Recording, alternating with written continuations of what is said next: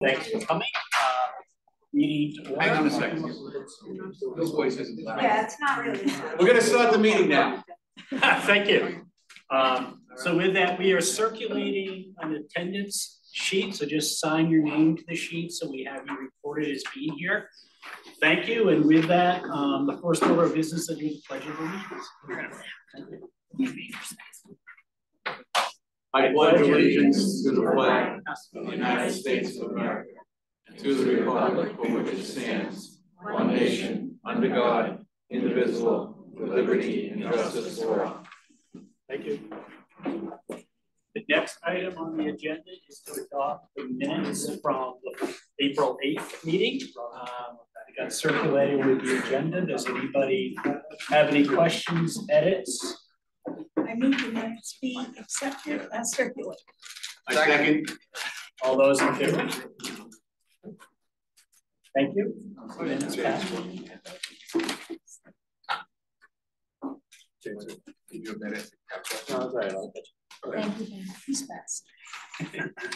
And I think with that, the next item on the agenda was to take a look at the project plan timeline. I think, Charles, you worked on that. Charlie, you worked on that. Have something for us? Yeah, so made a few edits to this.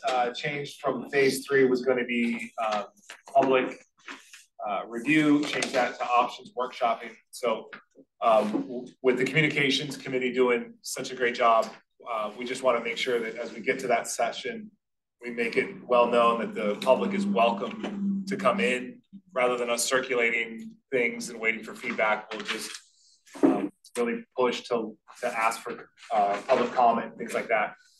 So where we are today on April 15th is starting in the second half of our analysis phase. So we have 2 more sessions of subcommittee analytics work, and then we will move into options workshopping from there. The next key milestone is the presentations of the subcommittees on the 22nd, and then presentation of the public survey data on the 29th.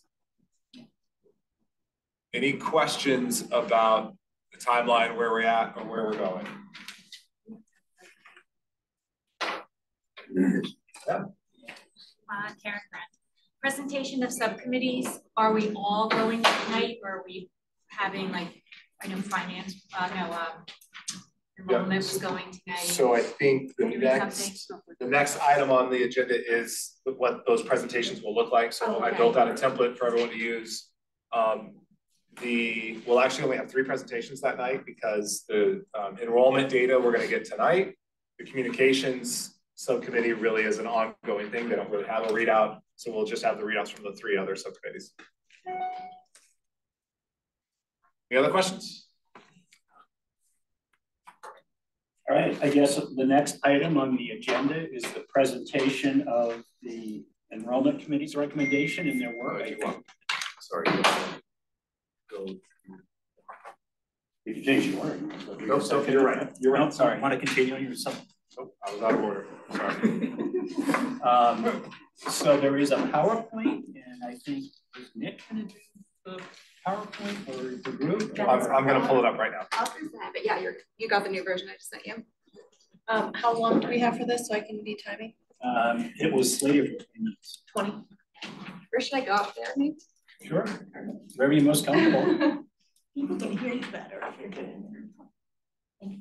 Give me just 1 second, Jen, and I'll pull it up.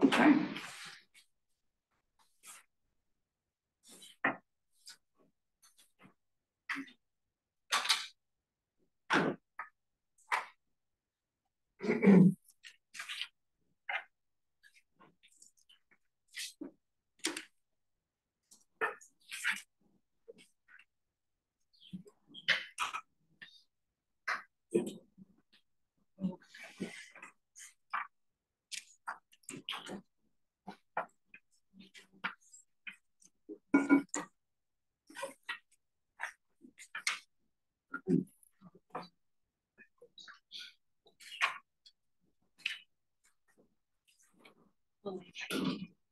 All right. I'm sorry, real quick. I guess the email is and Jillian have both tried the email. emailed agenda and the school website link and unable. It's a Town website link works. Town calendar. They'll They've know. tried it and Nick tried it. It's not. That's how I got in. Yeah, I couldn't get the link to work from the agenda, Right. but the one on the school calendar worked. They appear to be the same link, but I can text them the meeting ID. I'll work on it. Thank you. Hi, everyone. I'm Jenna McPhee, and I'm representing the enrollment committee. We can go to the next slide. So a quick overview of what I'm going to review in the next few minutes. First, we'll start with a review of the consultants for models from the 2022-23 enrollment projection study.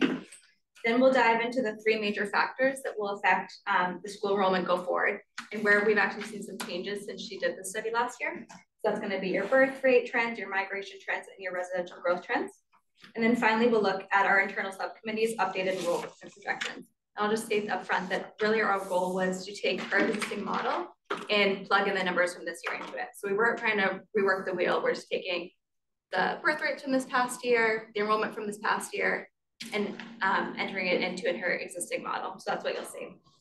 I am just going to note up front, if you could wait till the end to have questions, we'll just discuss everything at once. All right. All right. So as many of you know, when the consultant completed her enrollment projection study this past year, she created 4 different models. So first was the best fit model, and that is going to be your standard statistical model that projects enrollment based on historical trends. So this is going to be your most likely scenario if the trends follow history. So it's not going to be the best scenario if there's major residential development, if there's changes in birth trends, if there's some sort of recession. It's just looking at our history. So to that point, when the last projection study was done in 2018, it actually wasn't the best fit model that that enrollment was following. It was a higher model. It was the best fit multifamily high. So that's just something to note as we go forward. So next we have the best fit model plus COVID adjustment. Here, the best fit model was adjusted for the higher birth rate trends that we began to see after 2019. It also accounts for the increased homeschooling trend that we saw during COVID. And here, this is going to come up again, so I want to make a note of this. No adjustments were made on this particular model to factor in the increased housing that was allowed by the GMO at the time. So inherently, this model accounts for 142 housing units, and that was lower than what we had seen in the past several years. So to that point, that's why she created the next 2 models, the 2 housing models. So I just want to kind of make a note of that that COVID model doesn't necessarily account for the amount of housing that we've been seeing on average the last few years. So then if we look at those 2 housing models, your housing impact model is based on future development levels of 190 housing units. And that's what, that is consistent with what the town plan are expected for future development at the time of the study, though the GMO has since been adjusted. So she did the study last year, the GMO has been adjusted since, and that's something I'll circle back on. And then your housing impact high model is going to be kind of like your worst case scenario. This was the maximum allowable housing developments. What would enrollment look like if that actually came to fruition? And that was 244 units. And again, this was based on the old version of the GMO. All right, go to the next slide. All right, so here's a quick visual of those 4 models. So on the right in the blue, you see the best fit model. That's going to be your most conservative model. The best fit plus COVID is the purple line. That projects the enrollment to be about 2.4% higher than best fit. So it's just a little bit of a adjustment up there. Then you have your housing model, which is about 5% higher. And the housing impact high is the red line that you'll see the highest projection there. And that's about 9% higher than the best fit model. Just to give a little bit of a commentary here, when the consultant did her presentation for the school board back in February 2023, she said at that time that she favored somewhere in between the COVID adjustment and the housing impact models. But she also noted that if births continued to hover around 200, which, spoiler alert, they did again this year, that her future projections would be too low. So she did express at that point that if the birth stayed at the current rate, her future projections were going to be too low.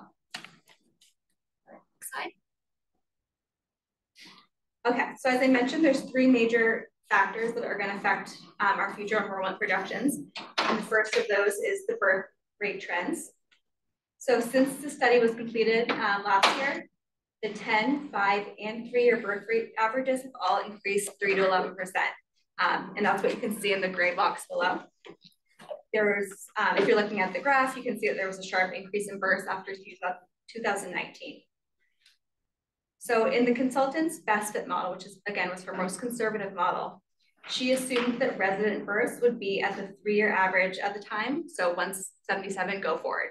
So every year that we didn't have births yet, she was assuming it's going to be 177, 177, 177. For the best fit COVID model and the housing models, she used a 3-year rolling average, and that's going to be a little bit more adaptive to the trends. So at that time, that was next year, she was predicting 177 births, then 186, 190, back down to 185. So it's a little bit more adaptive. So for our subcommittee's internal projections, we use the same sort of rolling average method with just adding in the updated births that we had from this past year. So pretty simple there. All right, next slide. All right, so if you looked at the pre-read of this wasn't on there. We added this slide based on some questions that had come in that we want to make sure we have clarity on. So there was a question that came in about whether we expect the current increased birth rate trends to continue. So I wanted to address that briefly. Just at a high level, point blank, there isn't a way to predict if the increased births are pandemic related. Do we have some sort of like mini baby boom from the pandemic? Or is that an indication of sustained rise in births? So is it due to something like the growth that we've seen in our town? Again, there's really no way for us to know this, but I do think it's relevant here to look at the census data. When the consultant did her work last year, the 2020 census data had not been released yet. So this is kind of what she was looking for at the time, but it hadn't been released. So if we look at that, from 2010 to 2020, Scarborough's population increased 17%, from about 19,000 to about 22,000. Within this, women of childbearing age, so the consultant looked at this range of 18 to 44 years. If you happen to watch the video that she, where she presented to the school board, she called them fertile females, but it's 18 to 24 years. That age group for women increased 30% during that time frame. So I'm speaking very much for myself here. That census data leads me to believe that we may not deviate from the current birth trends just based on the increase we're seeing, the increase even over that of women of childbearing age that we're seeing in our community. So again, there's no answer here. We can't speculate, but I do think that the census data is at least informative to see. But again, circling back to our actual enrollment projections, whether we use the consultant's 3-year average or 3-year rolling average method, those two methods that she had, our future projections will increase because of how high births were again this year. So if you look at that chart below, on the left side of both those charts, you see that for this year, we had births of 207 again. Weirdly, we had 207 births 2 years in a row. But you can see how that's affecting your projections go forward. So if you look at a 3-year average, for her best fit model, she used 177. Now, if you look at the 3-year average, that's 196. So again, our projections going forward are going to increase based on the continued high births that we're seeing. All right, next slide. All right, so the next enrollment factor is migration trends. So that refers to the increases and decreases that you see in enrollment as a single class moves grade to grade. So in the past 5 years, Scarborough experienced an average in-migration ratio of 1.38. So that means that first grade experienced an average increase of 38% from the number of births to the number of children that were enrolled. So in other words, you had a number that was born in Scarborough, you have people that are moving in and out, and that net increase is 38%. So if you had 100 kids born, 138 are enrolled, that's that 1.38.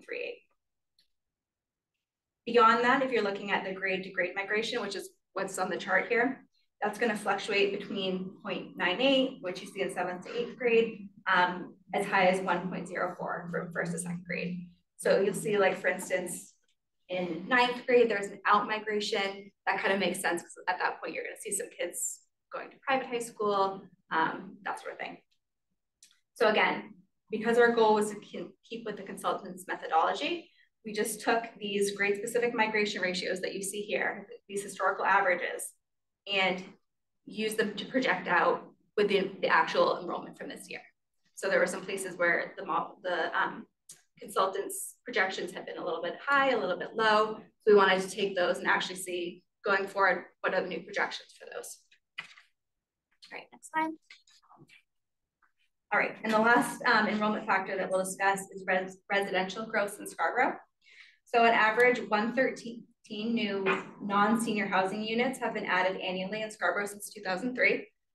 But during the years 2020 to 2022, an average of 158 housing units were added annually, sorry.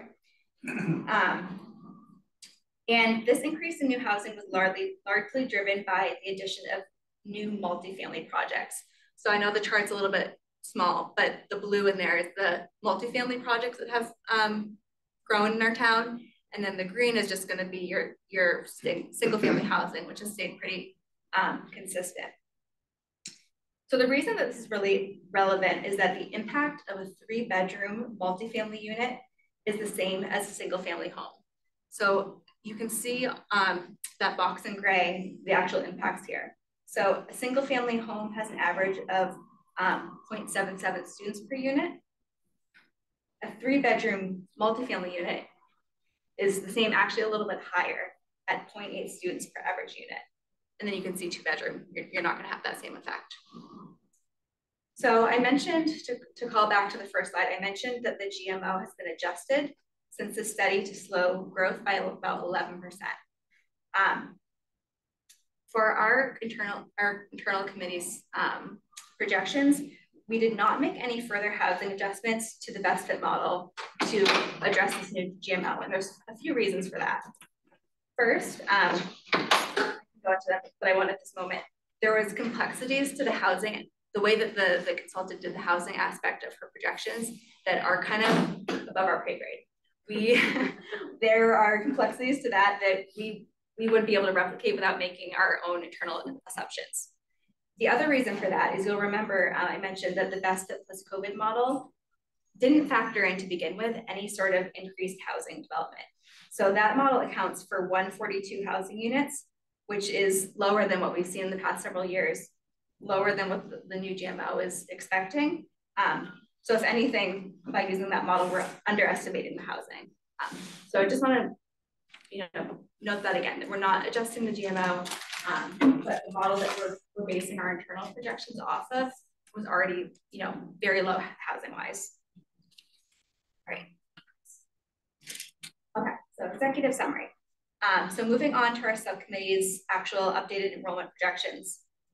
So just to say it again, really our goal was to say, if we gave the new birth rates and the new enrollment from this year to the consultant and she plugged it into her existing model, what would it look like? That was what our goal was to use her existing model and just plug in the new information. So to recap the methodology that we use, with up-to-date birth rates from 2022-23 and enrollment rates from 2023-24, our subcommittee updated the birth rate projections going forward using her same 3-year rolling average method, the same method that she used for the COVID and the housing models. We updated the grade to grade projections with the consultant's historical migration ratios. Those ratios will fluctuate from 0.98 to 1.04. And again, the aspect of the analysis that would require more expertise would be changes to the housing trends for the new GMO. So we didn't adjust those estimates at this time. So obviously what our discussion as a group is going to be is, what model do we want to use go forward? So one option, of course, could be to use the new projections that our internal subcommittee has established with the consultant's model. But if we want to try to stick with one of the existing models, the housing model most adequately aligns with the subcommittee's updated enrollment projections in grades 3 to 5.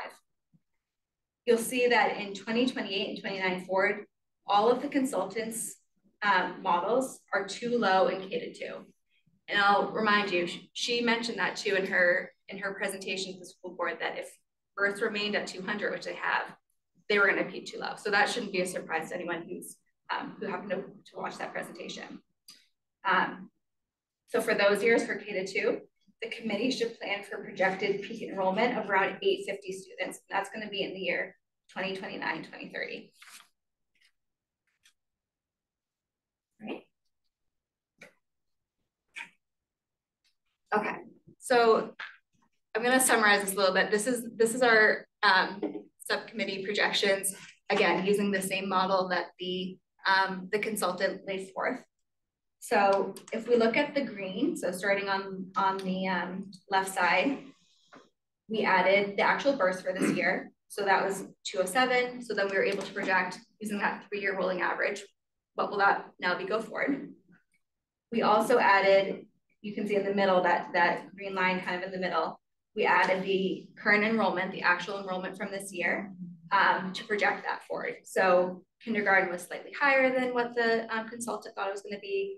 1 to 2 was kind of lower. The other grades were pretty close.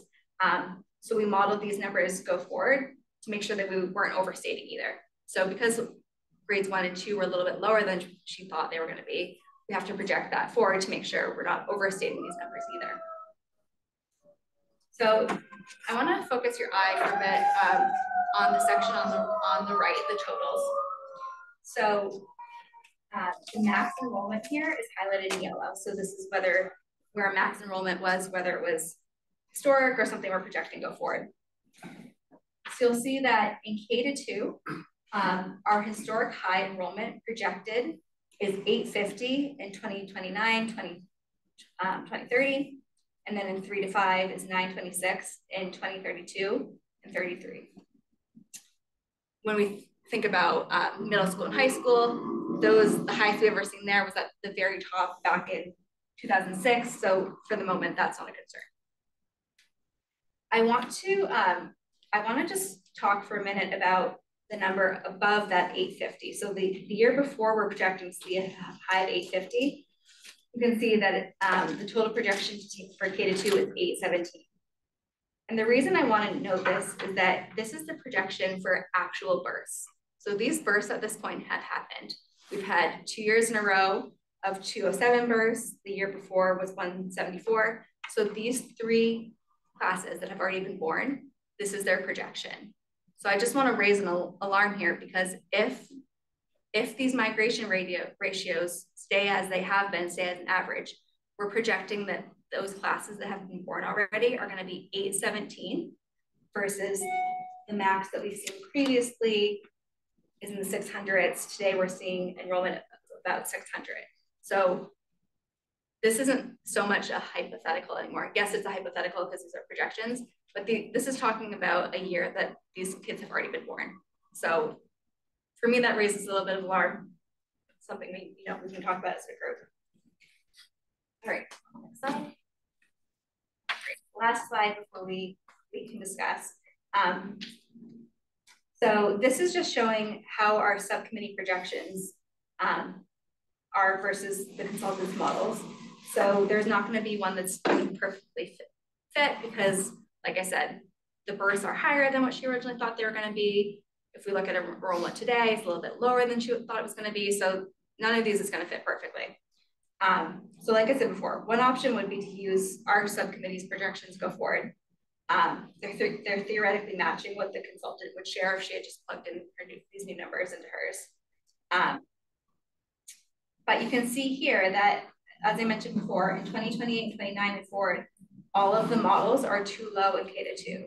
So the births remained around 200, like she said they might. So we need to plan for a projected peak enrollment there of around 850 in the year 2029. For grades 3 to 5, if we think about what years would actually be affected by us building, so it's going to be a few years out, obviously at this point. So we think, I don't know, maybe 2027, 2028. When we get to that year, the housing model most adequately aligns with the updated enrollment projections. So if you look, it's hard to see because I know this is small. If you look that's gonna give you like a little bit of a wiggle room with those years. You are like 19 above our projection, 20 above our projection, versus one step down from that, the best fit COVID model is like right at our projection, one below. That might get us into like a middle school situation where we built it and it was too small to begin with. So, so all that to say, none of these projections are going to perfectly fit what our subcommittee has come up with, because things have changed in the last year, the birth rates in the actual enrollment. So I guess that's a discussion of, do we want to use our subcommittees? Do we want to try to fit into one of these go forward? Do we want to, I know there's been discussion about working with the consultant again. Like I've mentioned a few times, I didn't even touch the GMO in any of this. So that's all I'm going to say. And I guess now we'll discuss. Thank you.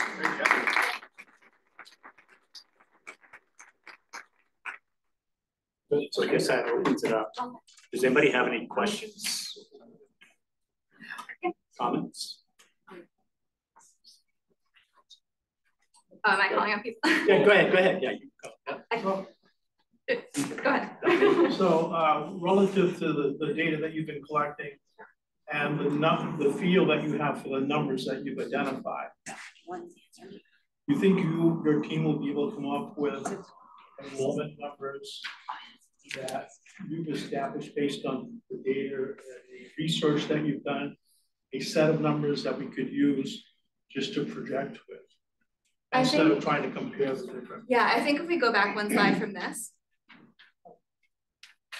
this is our committee's projections. So theoretically, this is, if the consultant used her model and just plugged in the data from this past year, this is what the new projection should be. So this should be pretty accurate, to be honest. My whole spiel on that next slide was, if we don't feel comfortable using our internal projections, we want to stay with one of the committees or the consultant rather's models. Though that's kind of where we have to try to fit these numbers in. But if we want to use our subcommittee projections, we feel comfortable with them, then this is what they would be. I have two questions. The first is, it looks like it was flat for the last 10 years till now. A lot of the numbers are like, you know, and my understanding is that the projections, that was inaccurate, right? Like they thought it would be higher in the 2018 or whenever the last enrollment. So 2023, 2024 enrollment, the actuals that we've seen this past year are slightly lower than what the consultant thought they were going to be. And it's just coming from grades 1 and 2. So if we look at those migration ratios, typically you see a ratio of 1.02 and 1.04. So we're seeing a little bit of an increase in the number of students from grade to grade. This year, for those two grades, there was actually out migration. So that ratio was a 0.96. So historically, only one other time in the past 10 years, we've seen this sort of out migration into grades 1 and 2. And it happened again this year. So that's why the consultants' projections were a little bit too high this year. Those two grades. Are you talking about the consultant from 2 years ago? The one from this past year. What about the 2018 consultant? It was the same consultant. And was that how inaccurate was that enrollment? So the in 2018, years following 2018, enrollment stayed pretty close to the best fit multifamily high model. So similar to how we had like a best fit COVID, housing, et cetera, she had done multiple models at that point. So it was like the third highest model is where enrollment actually came in until COVID, and that obviously messed things up. Okay. And then, so there's no, your committee hasn't, I was just wondering if there's been learning or wisdom or you understand the mistakes of the past, if there have been. My understanding was there was pretty inaccurate because it's been flat, but that could be my false. Yeah, the hard thing with any sort of projections is that you have to work off of averages. So I just mentioned like those grades 1 and 2. On average, we see a little bit of an in-migration. This year, there was out-migration, there was less kids. So you know, her projection is going to be wrong. So really all we're able to work with is these averages, unfortunately. So I guess then that ties into my final question, which I think is short, is the peak, you know, the 850 and the 926. What happens after that? I mean, is it just staying there forever, or are we continuing to rise? Yeah, but you know what I mean? Like if the burst. So if we look at the bursts that are leading to those years, is where you have like around 200. So that's kind of like our big question mark, and kind of why I mentioned that census information. Are we going to stay around 200? Our town has grown 17%, and those women of childbearing years numbers were up 30%. So for me, that makes me think maybe like we might stay this high, but that's total speculation on my part. I don't think anyone can say definitively one way or the other. Which grade? I'm assuming that the K will be the greatest fluctuation. And then, because new children coming in. And then that number could be carried on, so to speak. And then they come and go in time. But if you're using the K to project 10 years out and another 10, what would that? This, because of building the buildings. Yeah. That's the rooms are not going to come and go. Mm-hmm. Once you build the building, they're there. If you run out of space, you hand off, or you make it too large. Yeah. What I'll say about the these migration ratios here is that even though we have a historical migration ratio for kindergarten, the consultant, the number that she really focuses on is this first grade number. That if you look at between first grade and birth, that number is actually 1.38. And the reason that she does that is that kindergarten has a lot more unknowns. You're going to see more kids that are in private kindergarten. It's not going to be really till first grade that you get a good idea of in our town how many kids are in the school system. So that kindergarten number, you're going to see more fluctuation than you would for the remainder of the grades. So, but doesn't that affect if they're actually going to school? Doesn't that affect the size of the place that you have to have for them to go? Yeah, it does. On average, that birth to kindergarten migration ratio is 1.36, but it's been higher and it's been lower. If we look at the 2022 to 23 school year, that number was really high. It was a 1.5. So 50% more kids that were born in this town enrolled in kindergarten. So you're going to see some highs and you're going to see some lowers. Obviously, with average, it's coming out at 1.36. You're going to see higher, you're going to see lower. Yeah, I have 2 questions. First, did you look to see kind of what are the national trends in the US? Or what are like the experts saying about the, you know, kind of the COVID effect, and what is the consensus of experts? Yeah. Funny enough, I today was actually reading some articles about like, was this a baby boom? Was it, there's a lot of like, not pop culture, but just like a lot of like Time Magazine, like those kind of articles that try to address this. From what I could see, it seems like a lot of communities are already seeing a downtrend. Like that was truly like a blip and they're seeing a downtrend. Obviously that's not the case for us. And that's what I'm saying is anecdotal. This is just a few articles I read today. So I can't really say nationally. And then I had looked back at what has the population actually been for kindergarten through 2.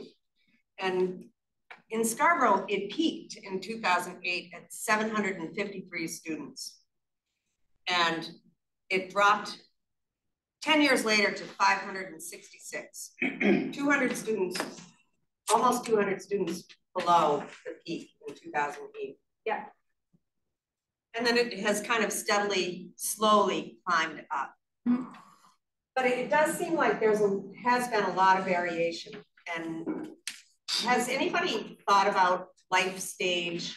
Like, I know a new development is built, people move in, young families, they start having kids, and 10 years later, their kids are now, in middle school, and eventually they move, or there's no new kids coming out of there for quite a while. I mean, we have had a lot of growth, but there are cycles. So I know when the school board looked at this back in, say, 2016, they felt that population trends were really, they were not certain what it was showing. They felt that they needed to wait, that to try to build something based on shaky data is a gamble. And although we need to do something, it seems like maybe portables are part of a temporary solution. Like, let's say we built a new building and we knew we were going to have this 3-year period that we were going to have 30 extra kids, that eventually they were going to go away. They were going to work their way through the system. That maybe we don't build for the largest capacity that we're going to have ever. I mean, we really don't know. Yeah, I think, of course, with any of these birth rates, they're projections, but the reason on this slide that I brought up that year, that 2028, 29 as being 817 is because, again, that's based on kids that are actually born. Like, if these migrations ratios stay as they have been, we're going to be up at 800 plus versus 600 right now. To your point, there is a lot of fluctuations. We've seen as in K-2 as low as 568, but what we're projecting right now is we're going to have at least 1, 2, 3, projected here 5, could be more years of 800 plus students. So I guess it's like, how many years are we going to use portable? How many years are we going to say something's temporary to use a portable versus something like a sustained trend? And I don't have the answer to that. I'm just no, I agree. I guess I'm kind of thinking out loud, but I know that as recently as 2016, Scarborough was actually thinking about closing Pleasant Hill School because they had overcapacity. So, I mean, things change pretty quick. And, we're obviously not in that situation now. Sue's question just has me thinking, these numbers, and this might be beyond just the enrollment subcommittee, but these numbers would be helpful for me to see what's the projection for K-2, what's our current building capacity for that age group, buildings alone, what's the capacity for buildings plus existing portables, just because I think your work is great with the numbers, but how does that literally fit into the space we have?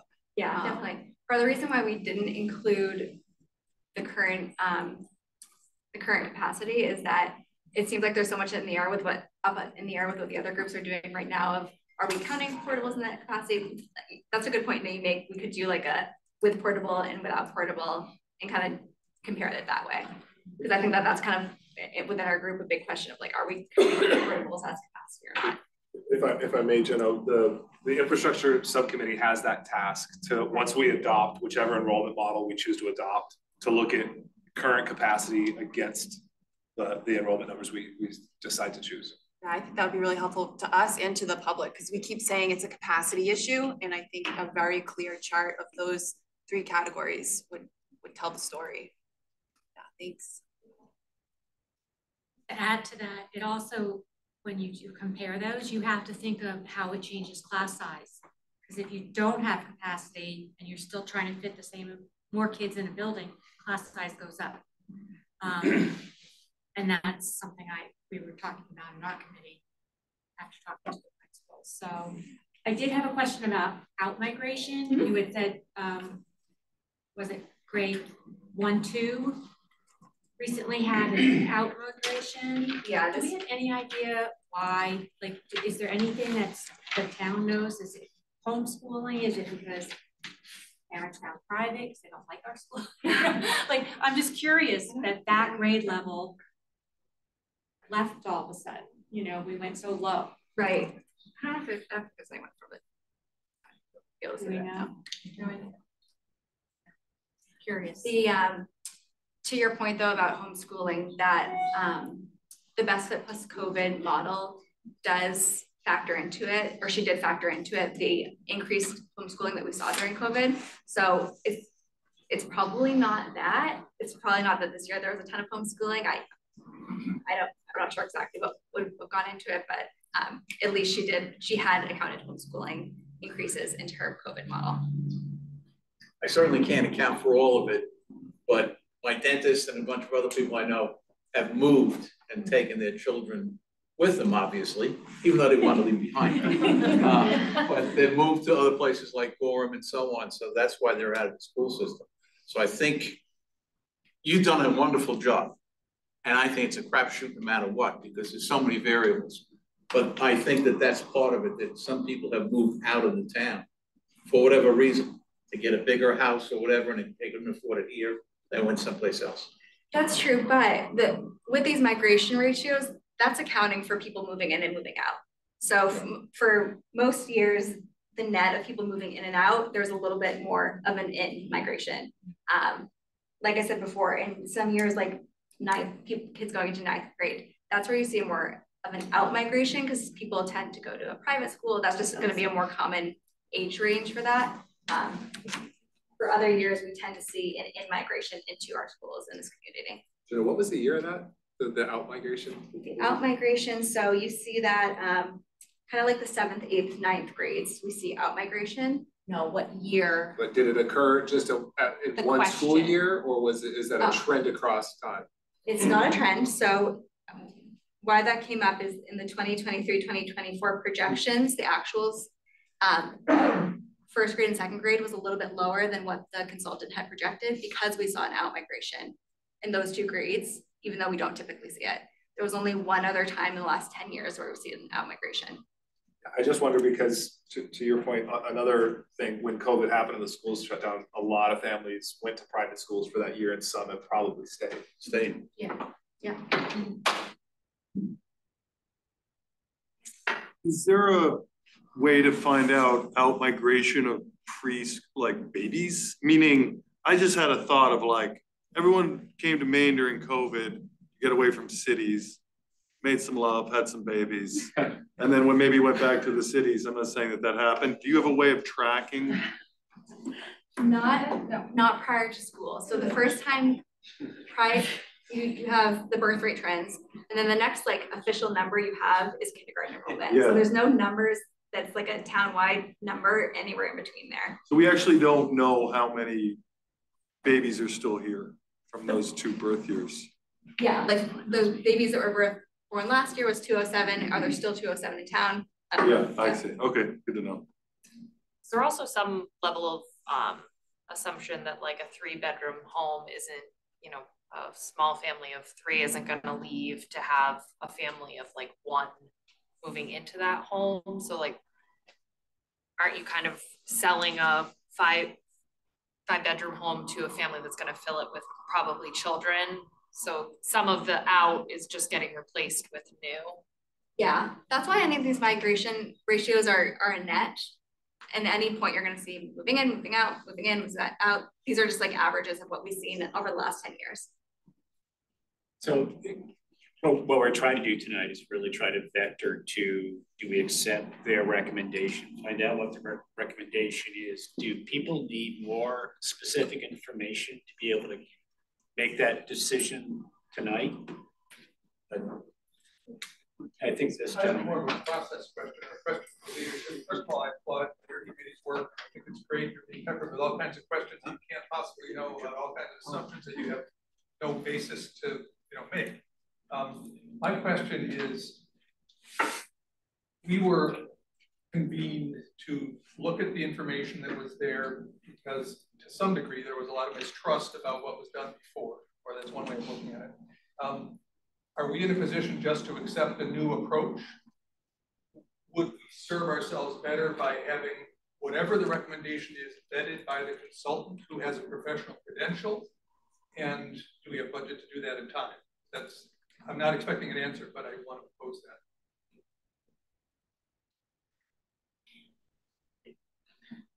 I that. think not currently. The actual vetting was phase 2. Wasn't that slated to be?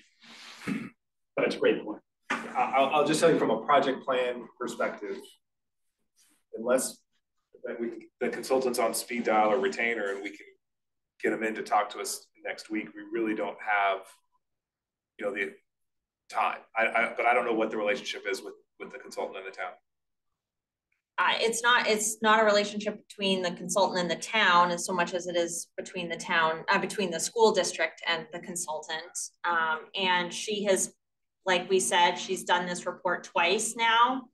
I know it takes her many months to run the level of analysis that she runs each time she does this for us, and it's a contracted service. And so as far as I know right now, there's no additional funds to contract her for additional hours. And my take on phase one is kind of, this committee was tasked with taking a look at that report and, you know, confirming the assumptions that Rebecca Wandell had made, and then making a recommendation to us which model we should go with.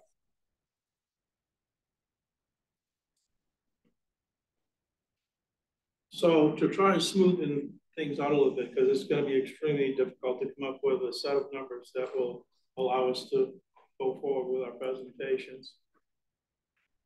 The numbers that you have, I'm going to suggest are probably workable for the work we need to do. And my question would be, is migration a factor in those numbers? I mean, is it going to swing the difference relative to the school side? So we used the same migration factors that she used, which is looking at our 10-year history. What are those migration ratios? And we just updated those go forward with the new birth rates and the new enrollment. So it's kind of like we just plugged these numbers from this past year into her existing model. Where our model wasn't updated was based on the new GMO that came out since she did that. So part of the reason we had started with the best fit COVID model as kind of like our base that we updated these projections based off of was that was already on the low end for housing. We know that with the new GMO, there was some decreases in the housing allowances. This was even lower than that. So we weren't really in a risk of overdoing housing by starting with the COVID model as our base. I think as this conversation has been, what we're trying to get to tonight, which I think is April has suggested, is what is your specific recommendation for us to consider? So what we want to do is, do you have enough information, do you feel, to be able to accept their recommendation? That's what we're trying to get to tonight. So I think if you can articulate can we go back to the executive summary? Yeah. So so looking at the number 2 and 3 here, there's this, and then there's a third option. One, we can use our projections that our internal subcommittee created. Again, the purpose of that was we're plugging in the new numbers into her model. It should be kind of the most accurate. That's one option. Number 2 is if we want to try to fit these numbers into one of her existing models, we can say what kind of closest is this path this is following. And that's where you see number 2 and 3 here. So if we look at grades 3 to 5, our suggestion would be to use the housing model.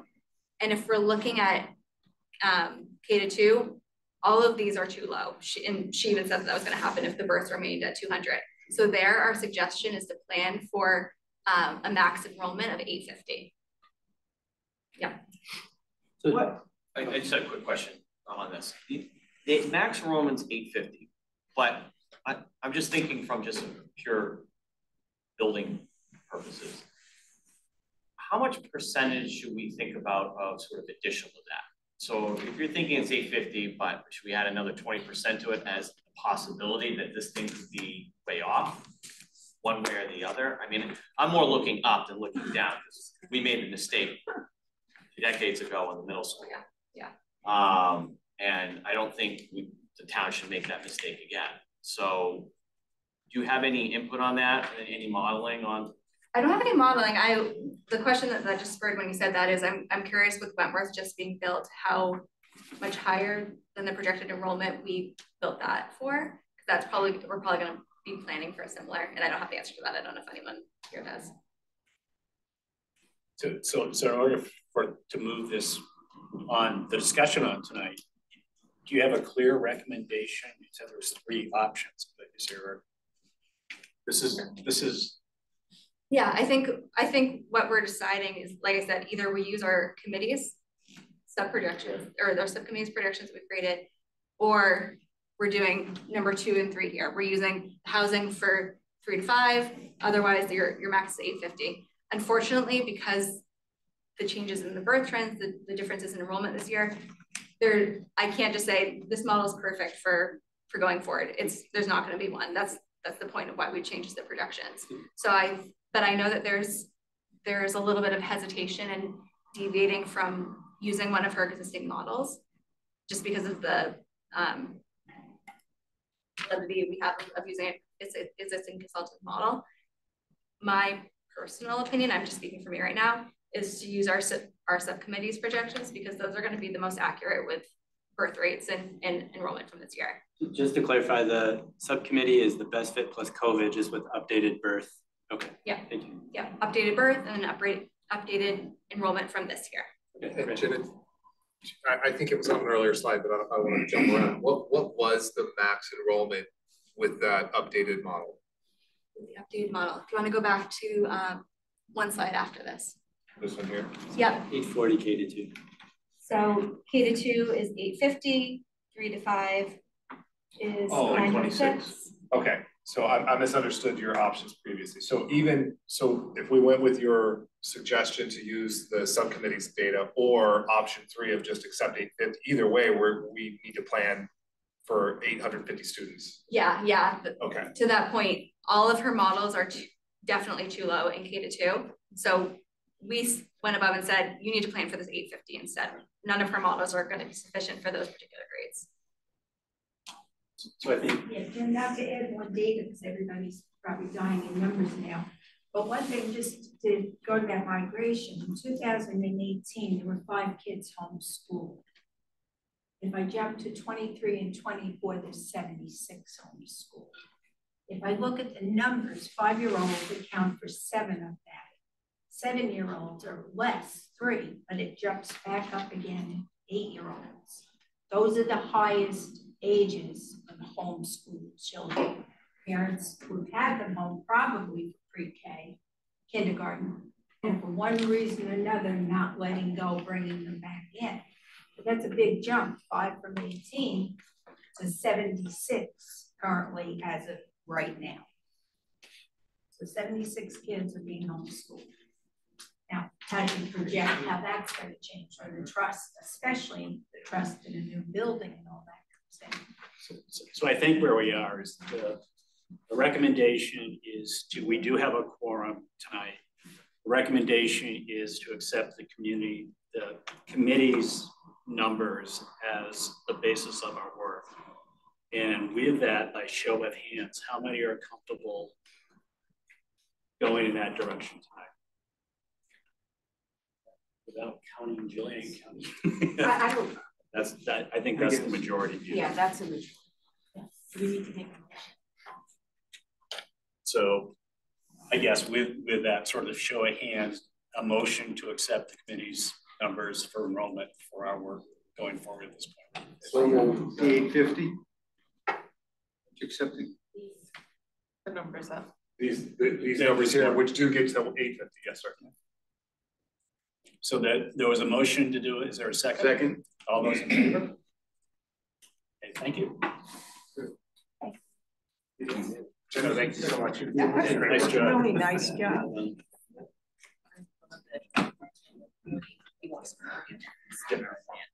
We're just not sure or something.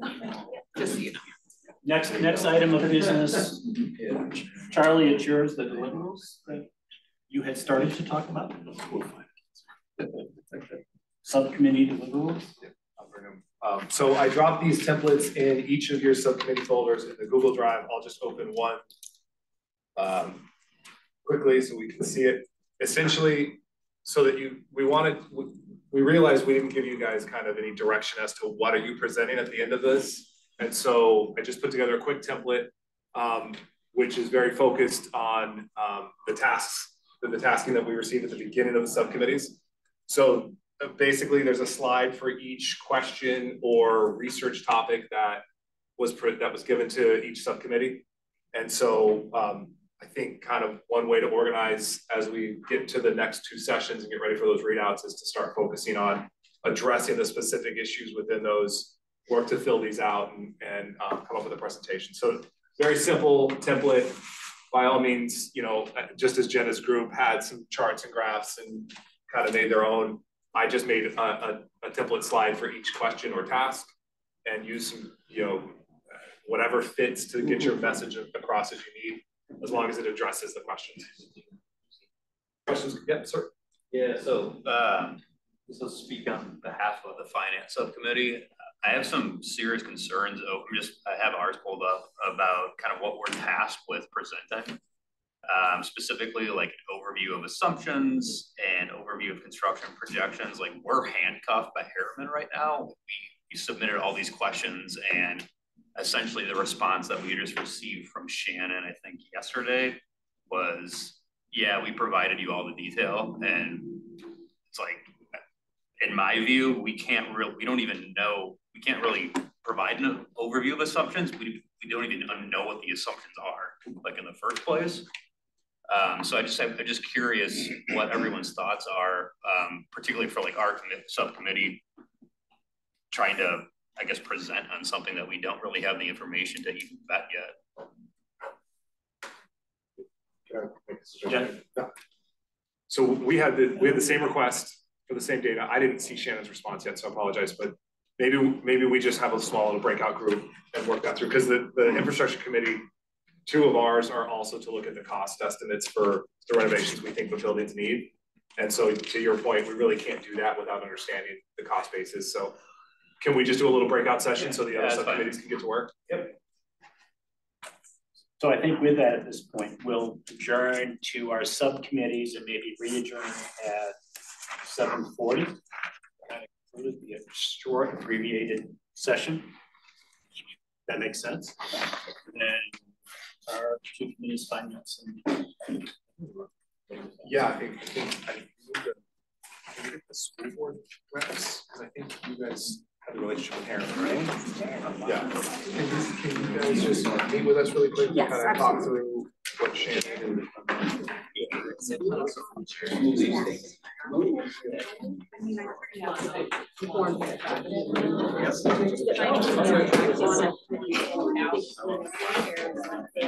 I got a house to decorate. Tomorrow's Olivia's 5th, so I gotta make my house a unicorn. I just wanted to be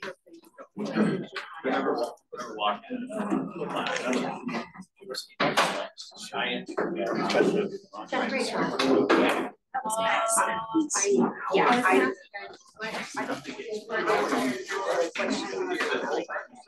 You earned it great. You should go enjoy your cocktail.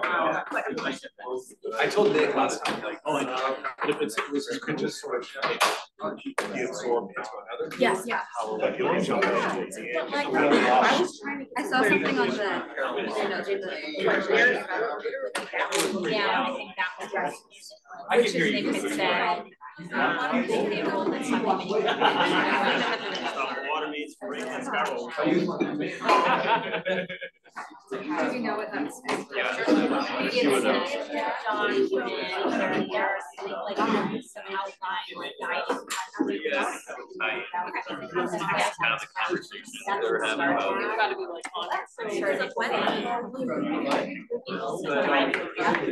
Things your council wants, that's the big start. They fly up. They do all the site. What did you do in Shannon? Sorry to interrupt. That was here.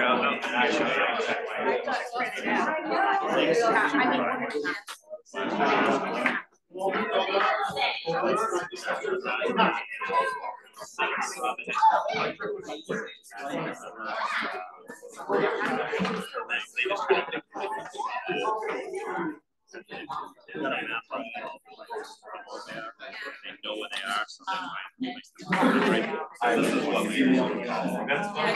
What I saw. Yeah, I did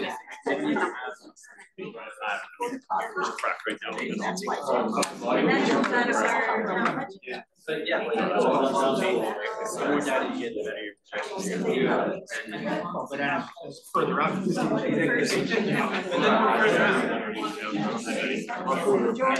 Cost per square foot. So that's like I just responded. Maybe we just like start.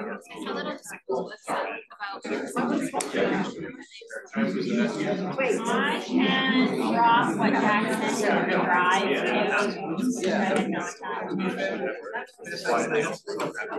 I'm still an animal.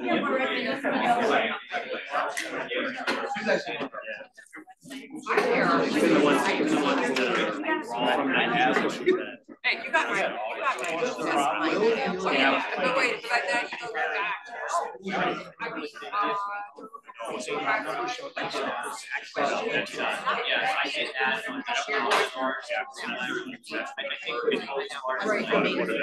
read it, I didn't make any changes. Right?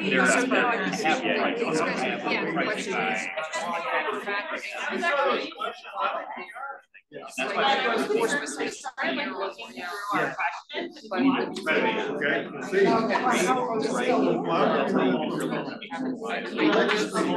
through our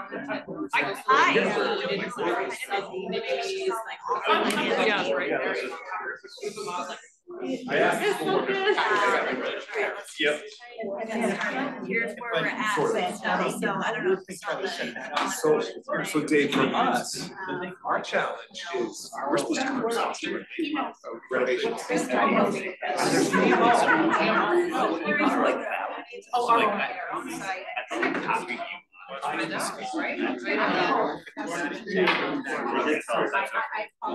Like I read this first, and I know it's not Shannon, like she's gonna run it. She is, right. Like I read the response. Yeah, I mean, the point obviously is to just to make the process simple. I know. Yeah.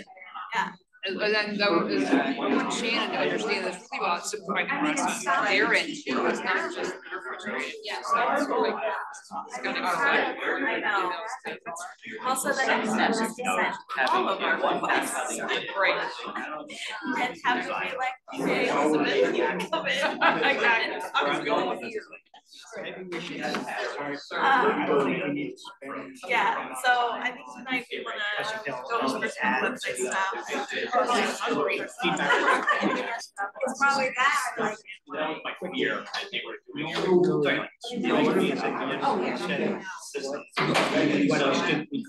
it still is not, still like. Nobody's enough also those guys, same guys. I was thinking last week.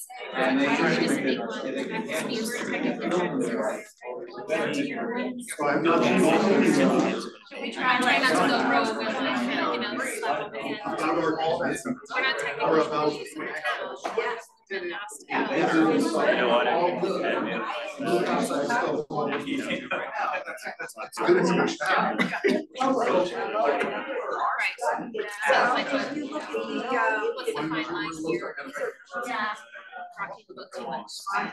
We try like one more time with our, this time with like requests on board. Yeah. Too. And so of course, we also want to.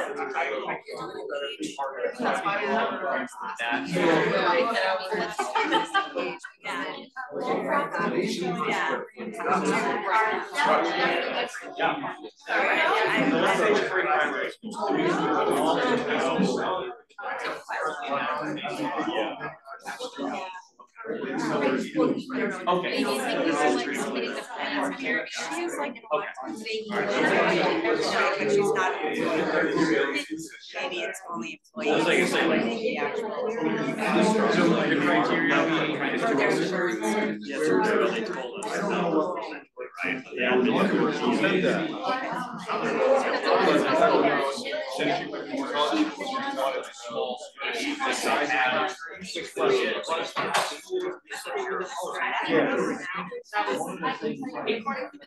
I think I know the answer to it. I think when we break it down.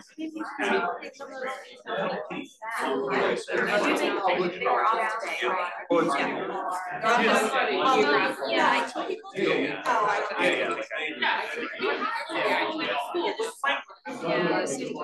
right. That's all right, guys. That's all right. Time this week. Right. What's his last name? I might just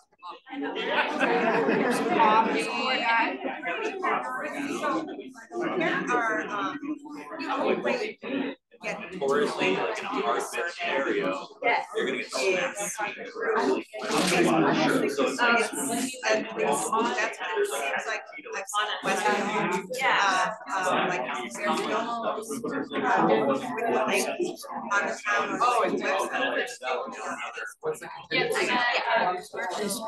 I thought it was the town website.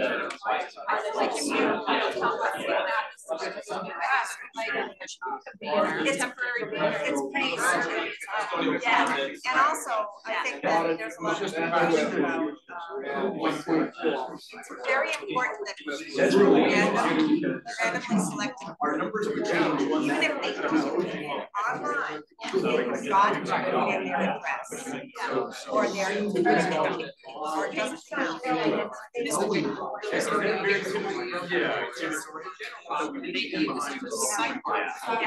That's what's very hard. Putting in a transcription, it's not. So then it's right. Yeah, it's not. Well, when they started putting together,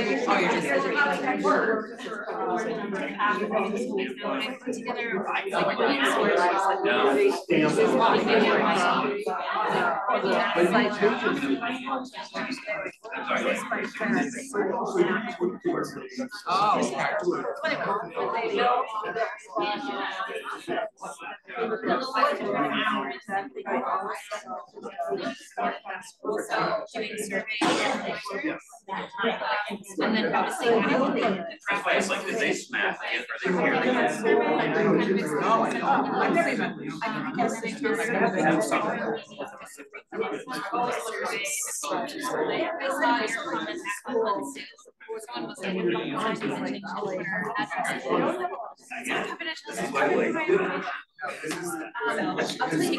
here? There should be an allowance.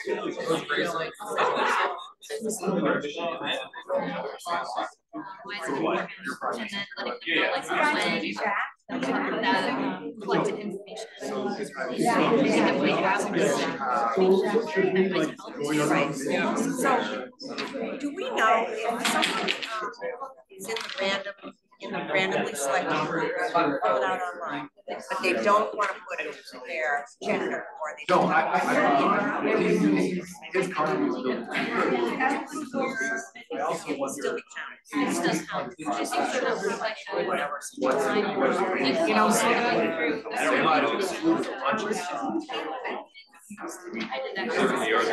They're carrying it on their end by cost. I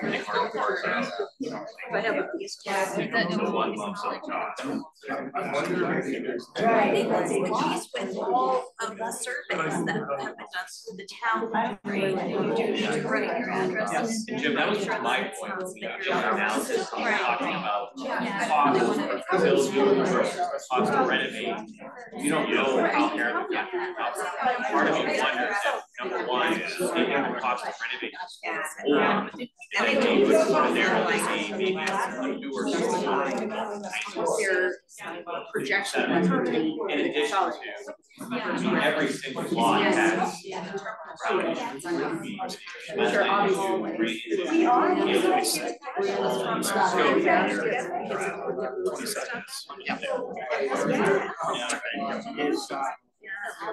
I think I'll say in my neighborhood. in the parking lot.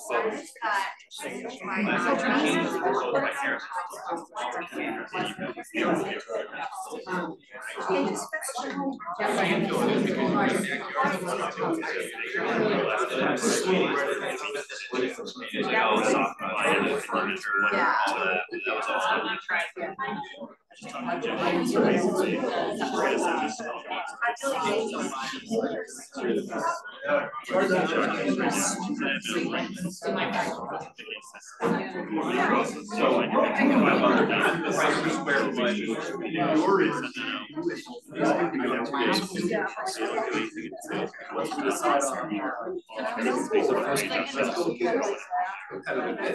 Don't let parents put it out.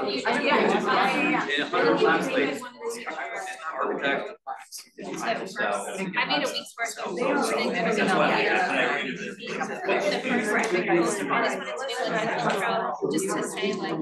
I was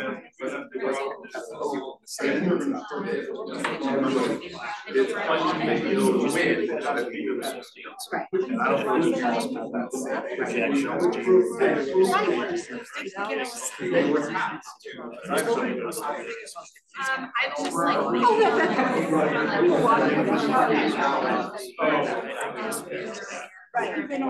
He's having a mini meeting over there. He'll report back to us.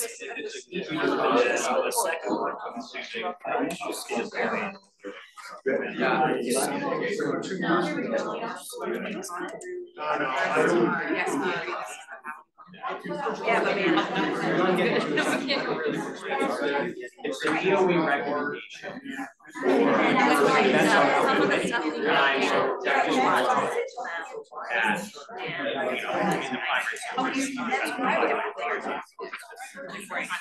Yes. Where we are? Or just tell me when you're ready. We don't have to go yet.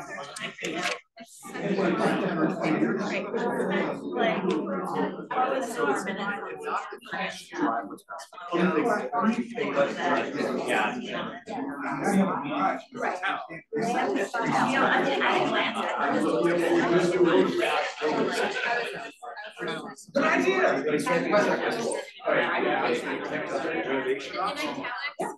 I have came up with if you comment on here and it's not like in a nice way, like if you have a question, what is the key? We're gonna have to. So Jim needs to answer. Oh yeah. How's your finance, right? Yes, we are. No, I totally, I guess I just forgot that. Request for some information. Yeah, so I don't want anybody to feel like it's Okay, so I don't know if you saw that, but I'm sure you guys all came up with it. So there's a whole lot of questions there about. You're supposed to have an expert over. Yeah, and we voted about programming and all. So rather than tonight, what we're doing, so we met with all. Basically, all this kind of information, what do they say they need? So tonight, we're voting on what we're going to include in that, so if you can just give me till tomorrow. I get that to you, but rather than base it on Harriman, we're going to say what basically that this is our presentation next week. And so we'll give you guys that ahead of time. Yes, that was definitely part of what. Well, we didn't, right, but we didn't tell them what are you willing to give up. We just had them tell us what are your wants and what are your needs. So, and we're right now we're talking about whether we just have a general meeting on what wants and needs, or like try to set a priority when we can.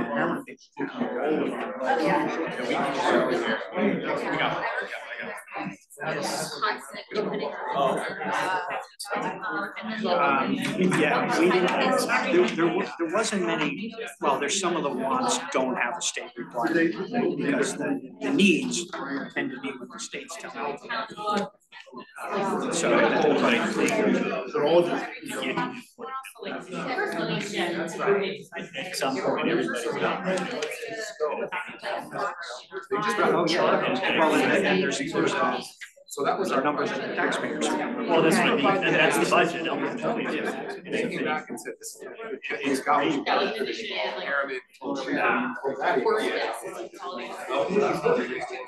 Which does make sense, like again, they're not just like, they can build it, but that's also gonna, a couple things might get whacked because they're renovating. So, you know, we all decide which renovating. structure is that the last meeting.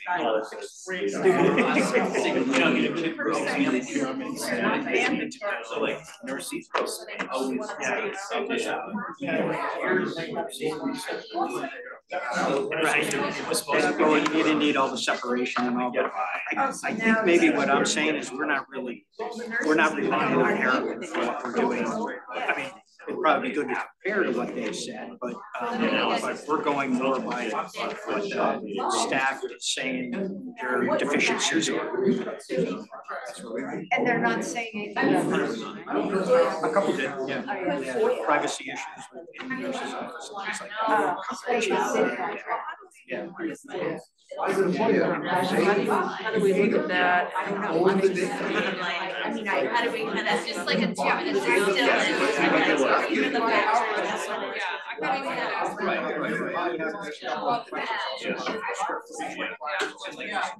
We were kind of. I do. We're gonna say what they say the needs are, and they would take a statement of square footage. Yeah,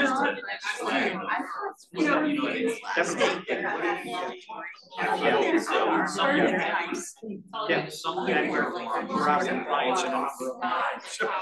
Right. All right, thanks. So whoever sent me that email. Everything got, she'll spend her political capital. She's got 8 years of capital at your behest. Next Thursday. I think that. I mean, this is.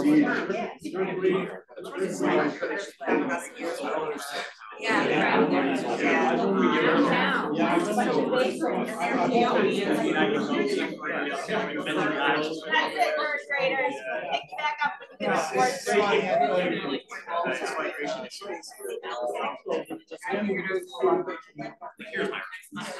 They feel that a certain factor with those that's, it's not that far off.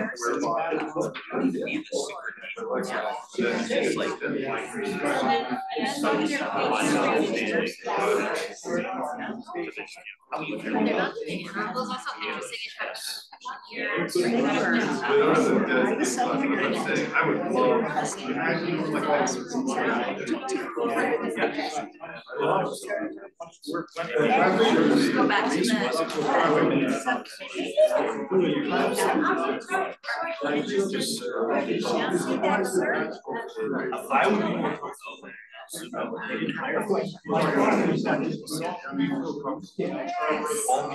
Maybe a separate gym, I you know, something like that. Yeah, I would love that.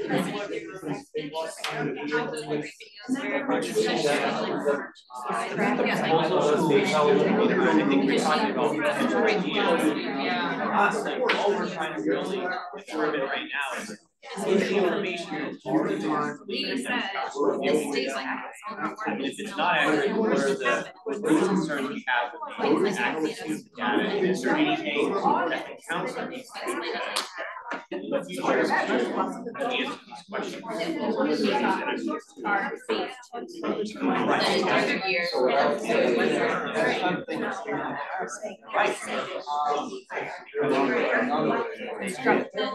Construct the breakout of the construction costs. I didn't get Shannon's email.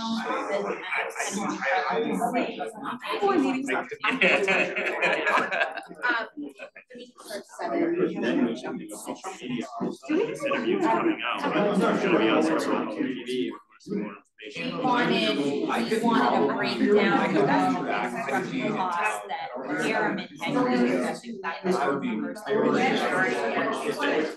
Well, you just give it how they get to 46 hours. So we pay for it. Spend or have them that. Yeah.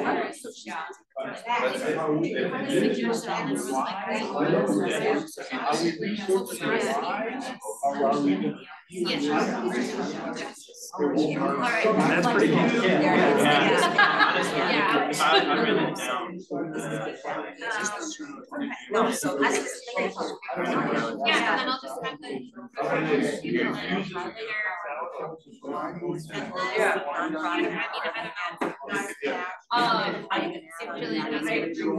would give her a copy of this. Yeah. Send to them and say, we are ready to go with this. Yeah. We wanted to start this yesterday, why is it not done yet? We can just make a copy of this in there, and then whoever is posting it can have this. We can So what I think with our charge is that it's setting us up for distracting everyone. Because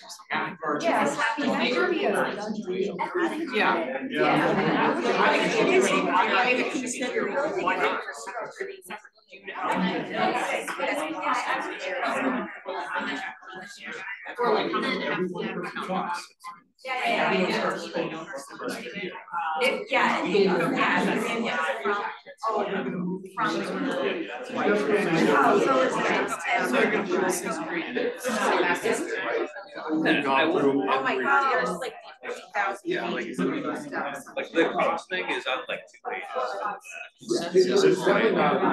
Yeah, no, it Now is. it's somewhere. I don't think I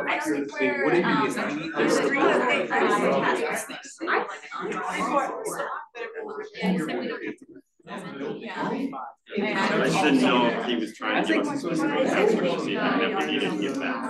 I didn't have a chance to. If we could It would be a whole. go back to our low. So we're not gonna really talk about. Let's talk about. Website, I really like any of our sort of the previous posts and writing that I did. This is like what it is. The next thing. Just going back and updating. So this is just like something that I was thinking we could do, right? So this is. Done. Why now? We just brought them up, yeah, basically present day. So it just happens not finance. So sure, we together where what basis by. Yeah. Did that. I need to get with you and just make sure I've got details on the project history, and then there's another project we're doing right now with we could like, if we went with that structural approach, that mechanical approach. Yeah, just send that to right. I don't know. I've lost you. Maybe not. There's usually some men on that level. What's that? Usually it's an admin on the school. Is she? Yes. On the website? The school's website, she is. I think. All right, so this is the page. Yeah, that could vary. So like. It depends where you're at the time. Right, but they haven't made her. It depends where you're at the time. So if we're like super conceptual. Which is why she's able to get Cheryl. I'm talking like you're drawing it on a napkin. This is what I want. With this redesign, they requires 12 to 15% of that. Yeah, because we're redefining everything, yeah. So the project history I'll get you on, I work on frequently asked questions, and we'll have some kind of written, I'll run them by you, I'll try to. Have answers to them. Some of them, I mean, there's some basic ones like, yeah, right, like, I don't know. I have a list of like. Yeah, you can have it, I've got it on here, I just printed one out. So, say the more ammo we can give Jillian to go after. Yeah. This is what we're trying to do. Well, they've seen that. Yeah. But now they need the content. So now they need the content, so we want to just get that down. If you frequently ask questions, the ones I just things like, what's the purpose of the SPAC? So that's easy. Purpose of the social survey, written that. When which our schools constructed or renovated, basically have that. Drop that in there. Yeah, how does the condition of Scarborough schools compare to neighboring districts? Well, that's probably building infrastructure, which maybe don't have a. We can get a list of, let's say, 5 questions. And then there's some things. What is the bond proposal of Future Valley? And then we got some things. Yeah. No, but I have like Wisconsin time. Seems like it was. It's funny how a lot of them answer. Right, yeah, no, right, but I think you can send that to them and say, okay, we need some, yeah, these are things we want to know. Right? Yeah. if another bond election is scheduled, when would that be? I don't know. You feel? Yeah. No, I don't think so. Oh, no. Latest enrollment projections. But anyway, so we could probably put like a 5-page questions document. Yeah. And then it should be. There's nothing really to. Yeah, I mean, I'm sure I have in my file. Right now. So what is that? What are smart taxes data? Oh, yeah. The school had. Yes. Yeah, so I can go back and look at that. I mean, I can say very frequently asked questions document. Like it was overwhelming. And then there was a frequently asked questions that was very much related to their selling the projects, and then there was very focused there, but yeah, there's obviously a lot of it's going to have to get yeah.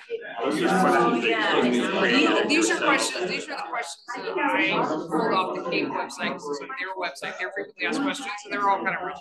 But I think if you go back to these and look at meter archives, all this stuff, zero in all the stuff with the question and answer. If you don't have them, I have them. I save those articles. But how about why isn't the school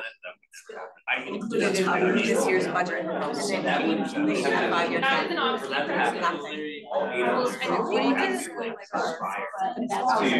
Anything. No, like here. So last year's budget was 140 million. When they had put the budget together, they didn't have the actual figure. But there's supposed to be a 5-year capital plan. I would say that there's things like it's got a community center in there, but not school. So what the budget they're doing right now? The town and school. I watch part of the school budget. One might think they're leaving the number out to keep the number lower. I think that nobody, but it's gonna. They were afraid to come up. No one wants any number for any number, but then that's. But it's not zero. Yeah. We know it's not zero. But you know, they could have safely put in. Do you have any? Some place. You have to put it in from A2 to EK3. Yeah.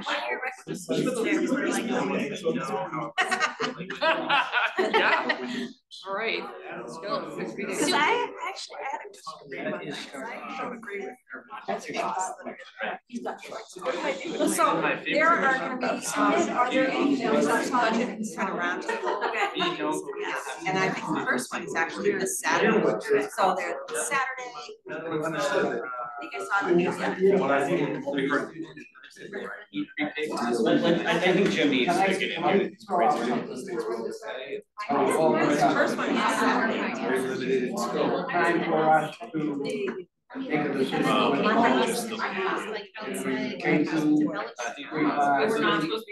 There's another one that's 3K classrooms. I don't think we're there yet. I think the first part is we gotta just get down, answer the questions that are presented to us. Carol, I think you've done fantastic work. And I love the way that you're thinking. I think you're similar outside of. We're just trying to. That's why the consultant is first grade. Answer these questions. Part of that is not what do you need to do to and they don't have to be homeschooled. That's not, and I think one of the challenges I have, I'm just wondering, and I'm going to be able to ask for house is that there's a lot of questions on there. I would never go benchmarking. There's a lot of financial questions that Aaron won't even give us answers. At least I think so. I guess the question is, should we as a group maybe try to narrow this is what we can tell you. Everything else on here is either we can't answer or it really is better suited for phase 2. My philosophy is always to lean into and acknowledge. I mean, we don't land, but I can't see any place on this campus that going. Because it's just, even if you put it where the athletic fields are, you try to drive through there on the lanes and stuff, it's packed full of people coming in and out, you can't have one. We're sidetracking now. All right, yeah, so this, Yeah. all right, side conversation. That's one of the questions. Yeah. You were just going through the list of things that we can. So what can we send right now So that right doesn't now, need approval? we can send to them, yeah, right? Okay, this was all this copy. This is from the school building advisory committee to assist in developing solutions, just describes. New school survey. Yeah. We have that already. School solution, why now? Yeah, we have that. Okay, project timeline needs to be. We have just the committee information, and then, but yeah, so those three. Yeah. We need to get a timeline approved. Yeah. We need to, and then contact us. Right now. And then project history, we can finish up probably like right now, and then that can go, and then that, well, that needs to go to the. Yeah. Oh, I thought they were using this RR. Oh, I don't know, project history, I So I don't know. After. They might want to just sort of sensitive on their recaps. There are certain, yes, there are certain, after, yeah. That's the last time. The last one, I was like, oh my gosh. And the communications is vitally important. Yes, and that they, yes. No, I think it makes sense. I think you should see it, know what's going on, and feel like. But so just in terms of process real quick, are you thinking of sending like one email to BCLT saying like these Those are like, yeah, that's what I wanted, rather than, because it's just, yeah, so that was the idea, just boom, here it is. Yeah. No, I just.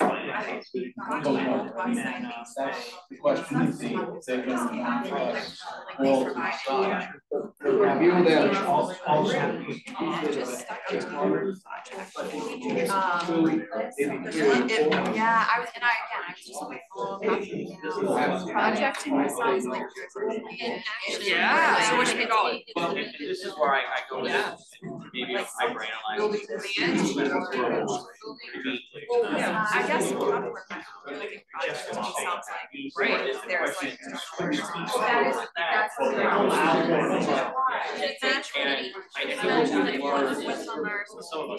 I mean, we can just say, we can just basically building advisory. Again, What are you talking about? Are you saying, yeah. Well, I was thinking about it. Okay, we should I mean, it's already kind of got a banner there, so you probably want another banner. Kind of like you laid it out.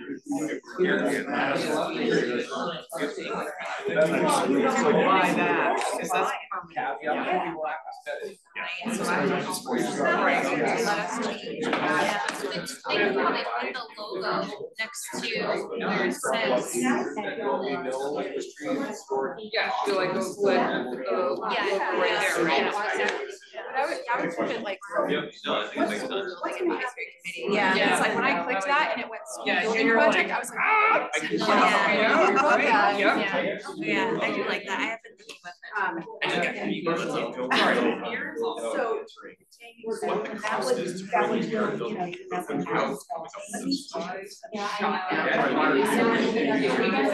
something. Oh, absolutely. Yes, we No, I do too on it. I'm just trying to think So that's why I told you. Minimal as possible.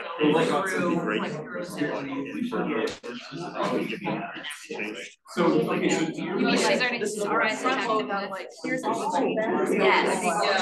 We discussed this with Ryan, and she said that it's actually, it's not gonna be that hard to giving stuff, so I think when she's on it, the thing is, you may do it, and then I'll look at it and be like, change the formatting, and I'll really make the headlines bigger, and then that's.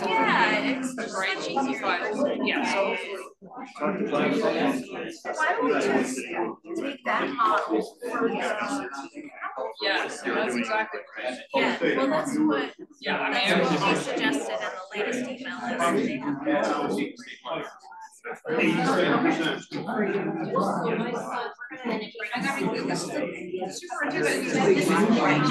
the one I guess what I need to use, and I think what so this is like completely not an agenda. The way we're gonna answer.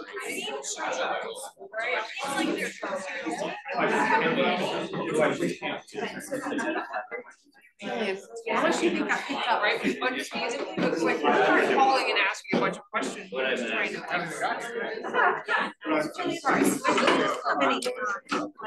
Any solution?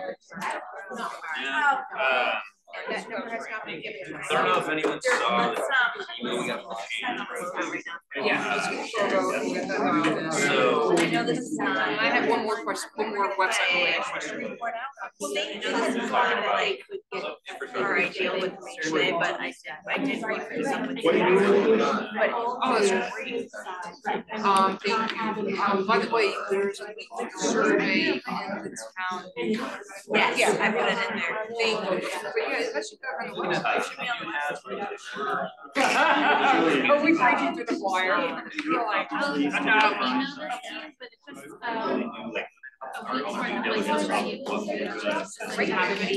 So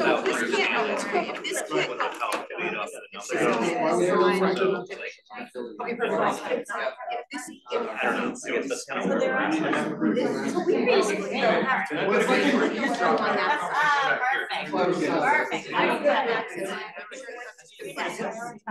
We're trying to get you access. So like they have our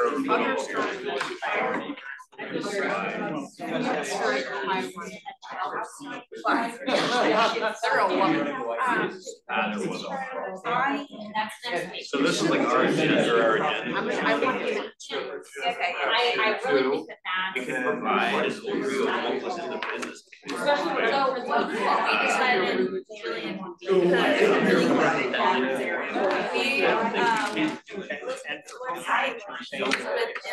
Together all the content that we want on the website to send over to Shannon. Some of it has to be reviewed by you and the CLT. I don't know. So we'll send that for it to be reviewed by CLT. Yeah. The form needs to be reviewed by the community question form. But we just requested that on the website under contact us. You know, it's Yes. Okay. Brilliant. Okay, done. Okay. Great. So you're gonna have that in your immediate email. Awesome. Yeah. I'm sorry. 10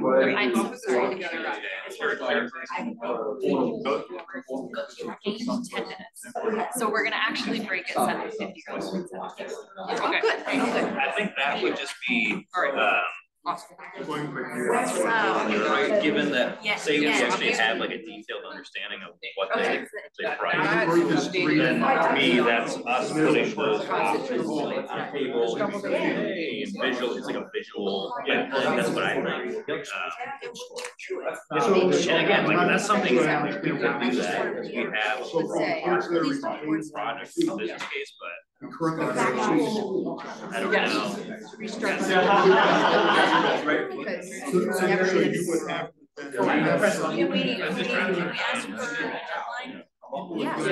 How big is ours? I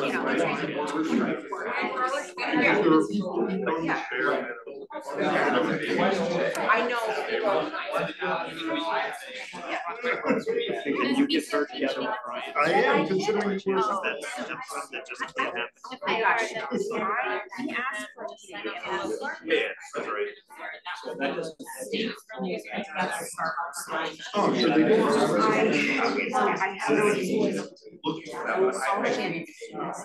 I came into the conversation towards the end. You built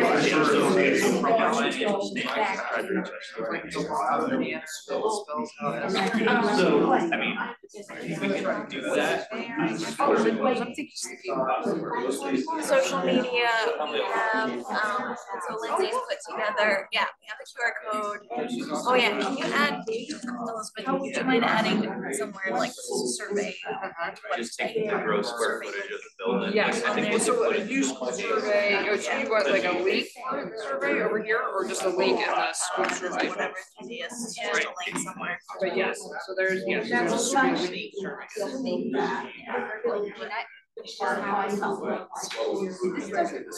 What he said back to us was this. You could do the both, even with like the renovation. Yeah. Yeah. But that they. As long as they provided gross square footage, there's cost, like being in 62 feet. So. I think my email was like. Anybody else? I'd have to go back and look at what. It'll make it so much easier for you. It's just like, because he said, oh no, I can't do that. Oh, just so, okay, just product cost divided by. I'm sorry. Great. Yeah, so look at the link to the survey, I figure right there. Yeah. Because you click through the link to the survey. That was like, I mean, so. That's good. I think what should be is that they talk about one is the imagery. If they're not, just graphics.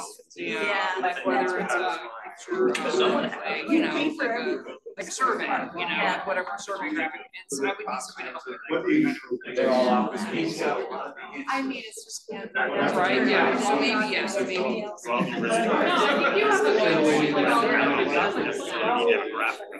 I don't either. I think it just makes it visually more appealing. See a page of text and they're just like, oh. Yeah, right. Yeah, sure. So like, let's go back to the Cape Elizabeth website. Yeah. They do that, they call it almost like they social media, you see it. Yeah. I think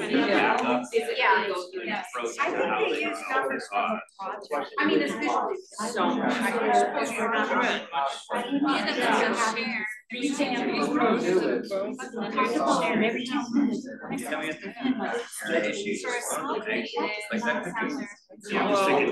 Literally think of your work. Interrupting you, everything that you got. I want to be like you.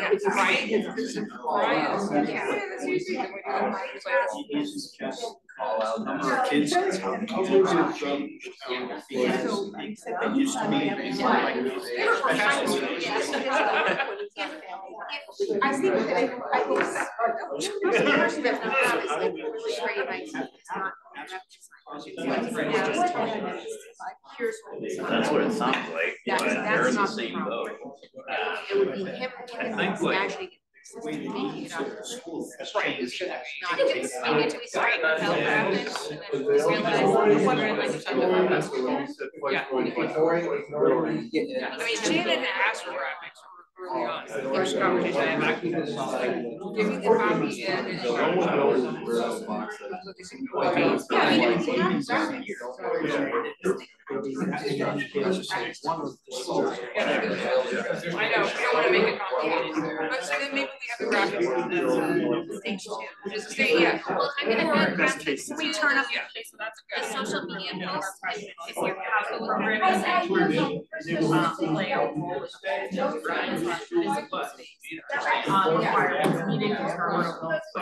So like, it sounds like I don't disagree with that.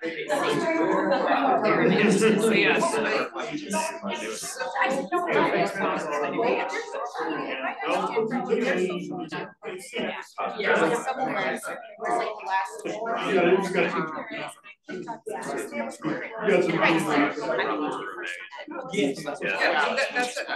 This is almost like social media. Yeah, I mean, yeah, pretty much. Like. Do they not have just, No.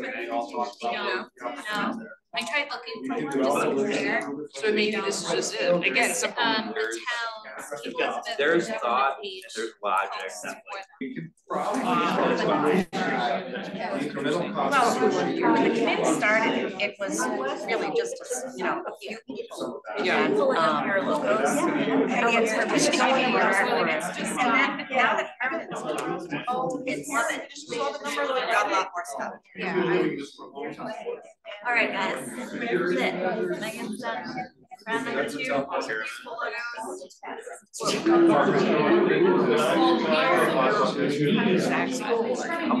boards ago, a while back. related elements. They interviewed her when I just got the letter. I was invited to a meeting. It's gonna have, She was gonna give us. Yeah, I know, that was. Yeah. They're all great. Yeah, something like that, yeah. Pull back, and then we also talked about the refrigerator, the oil, it's in the tank now. Are the rest of them using the hair? Except that we put a generator in. Propane fire generator. No, I'm thinking, why don't we try and see what you run that? Vote for the bottom left, all those in favor. Yes, I'm in favor of it. Did anybody take that? There is no. I've been jotting down notes. Yeah.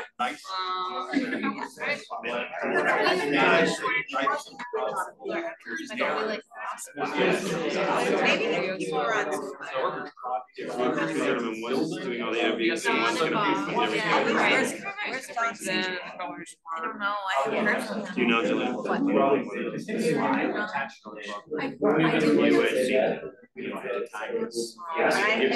That's why I brought it up. Maybe not. Right. For 3.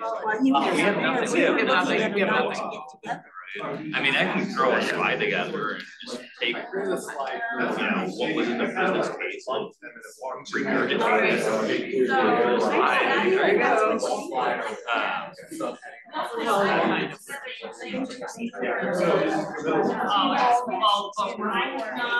I think honestly, like, I think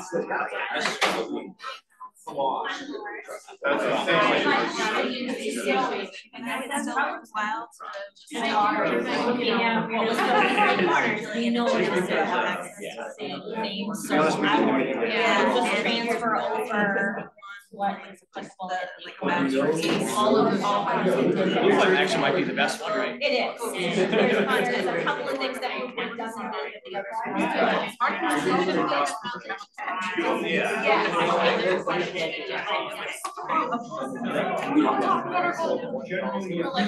I don't, so they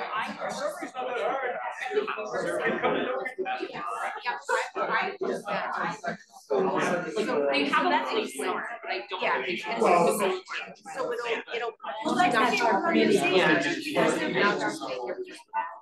think what I would like to do. Even if somebody And I'll had put it also in Cost per square foot.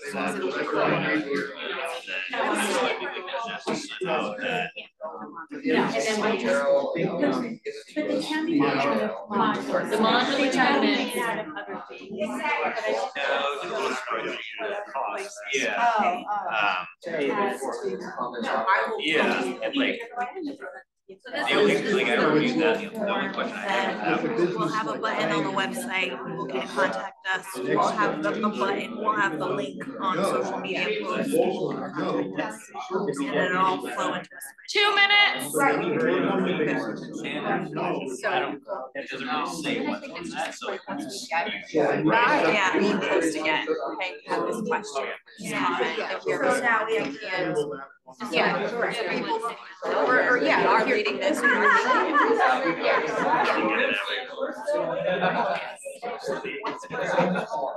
Yeah.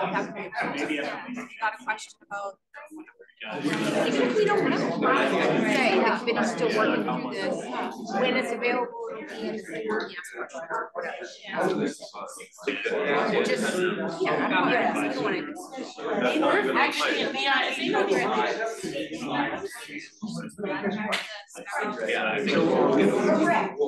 but like infrastructure, it's just, I want to put the right website. So the link is. Like how would you get to that? I just want to put the right I think no. I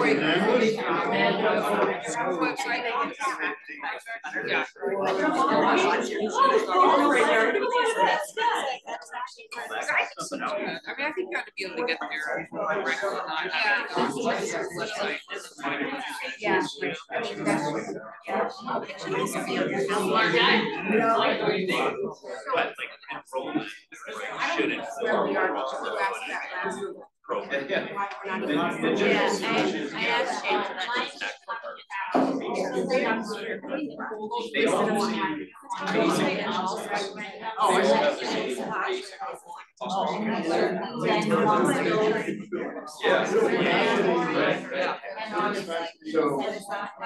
Plus or minus part of that flexibility.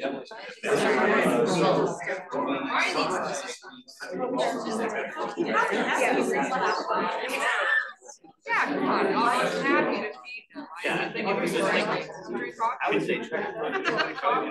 Wine, what's really? I'm happy. It's on the drive.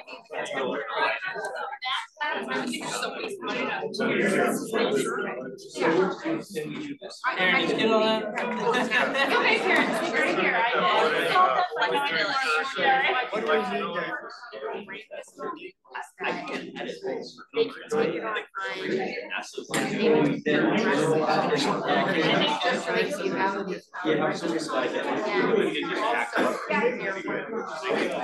think so. Well,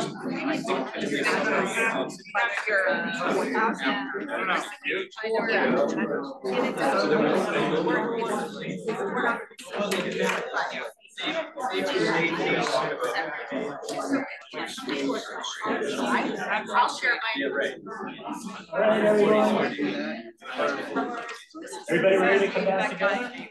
Here's what we will not do. That data. All right, let's wrap it up. Everybody ready?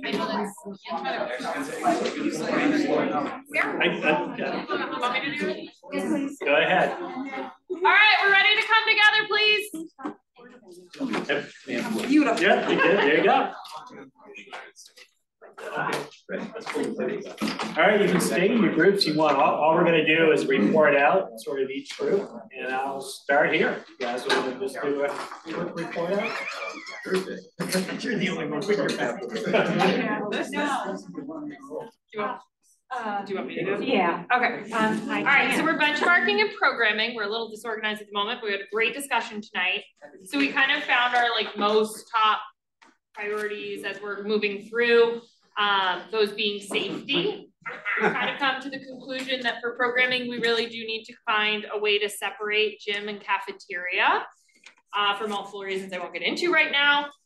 Priority is focusing on flex space so that it can grow with our schools and our programming, more so than focusing on what each room will physically do versus having spaces of different sizes and let the school and the programming grow with them. And then increasing storage. The need to separate nurse, have private nurse clinics that respect dignity and privacy of the children.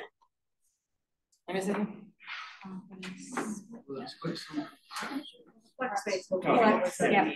Yes. That is all. That's good. All right. Infrastructure. I'm happy to win. So we admittedly spent a lot of time kind of going around and around, because now that the time is coming that we're feeling the pressure to start putting a presentation together, we're coming to the conclusion that I think the folks in the finance committee are coming to, where we actually just can't possibly put, I think, truthful numbers to the questions that we have here. So we've spent a lot of our time thinking about how we possibly do that. If you look at our questions are almost entirely about what are the costs to solve the problems. And our charge is not to actually produce a solution to the problem. So we've begun talking about what our presentation is going to begin to look like and how we put that together with a rough draft for Monday's meeting, next Monday's meeting. Pretty vague, but that's about it. Thank you. Communications.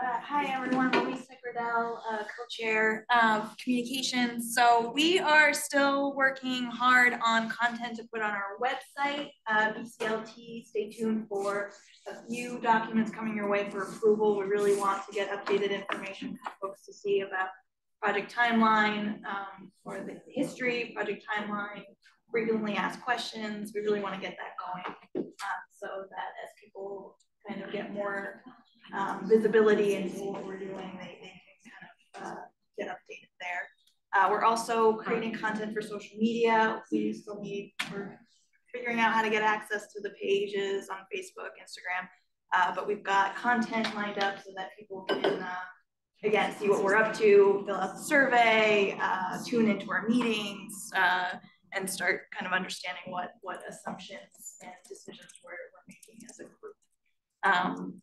And then the last thing we talked about, so website, social media, we've got interviews to be scheduled, stay tuned for that. And we've got updated flyers with the QR code to take the survey online. People should have received the mailed survey in their mailbox. That's that random sample of addresses, but it's also open for everybody who wants to take. So we're really encouraging more input here. So if you want an updated flyer with the QR code, website, come up here. And the last thing we talked about, kind of outside of our group, but we're just wondering why the it sounds like as the town is having its budget conversations, we're curious why there isn't a line item anywhere for this capital project, even though there was one last year. Just we're curious about that. We could pass that to finance. And, yeah, I can answer that in real time because it came up at our joint budget workshop last Wednesday. So the school department did not put a capital line item in with a set number for a school project because the school project to them is undefined right now. There is $500,000 in the budget for planning purposes. So phase 2 of whatever comes out of our work will have some funding to be able to hire consultants or engineers or whatever it is that they may need. And then there is also an additional $80,000 line item that's related to getting updated studies or something like that. But in terms of having the school building project in their 5-year capital plan, it has not gone unnoticed by the council that they do not have a number in there. And so there was some brainstorming about how to add an asterisk and make sure that it gets represented in there before we approve it at second read. And just one thing to add on to that too is basically we've got all this information ready to go. We've got a great deal of work that's been done. We've got these links and everything. We just really, really, really need access to get that stuff on the Facebook page and get it on the school's website because we're trying to communicate and we can't communicate without those social media avenues. It's just, we need it. So Shannon's on it, but she's probably on a lot of other Any things. other voices on town council would be greatly appreciated. And in the back of the room, finance. Hi, I'm Kelly. So I guess we're kind of going round and round too, like the building and infrastructure.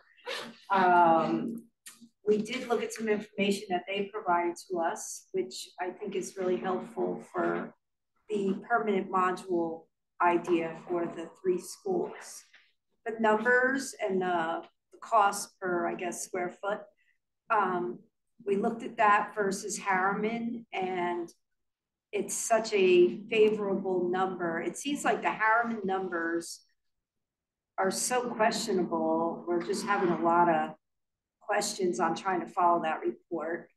And if looking at, say, a permanent module, say, for instance, looking at a permanent module number versus what Harriman is saying, say, cost for square foot on what renovations or anything like that, their numbers are double.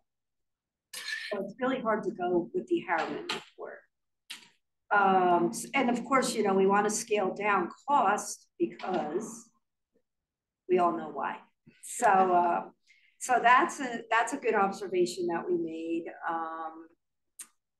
And it's just hard to come together on how we're gonna really get the information and get it formatted out on our presentation. So we're working on maybe get together again later this week or something. So that's where we're at. All right, thank you. Any other comments this evening? There's been a number of comments on online concerning the surveys. Yeah. And I've tried to explain statistically why it's one vote per household, but a lot of people are concerned. My wife and I don't always agree. I filled out the one and mailed it in. She filled out one online. She don't count. But you know, that seems to be one of the issues that a number of people are starting to talk about. And we've got to give them a better reason than I've been giving them. Because otherwise we're going to have that distrust again. Why is it only one vote per household when there's two voters or more than two? Great question. I know. Jillian, any thoughts on sort of the architecture of that? And why it's one per household? And then I think you can do it online, and there's some question you can put your address in, so it will count in the results, I believe. Is that right, Jillian?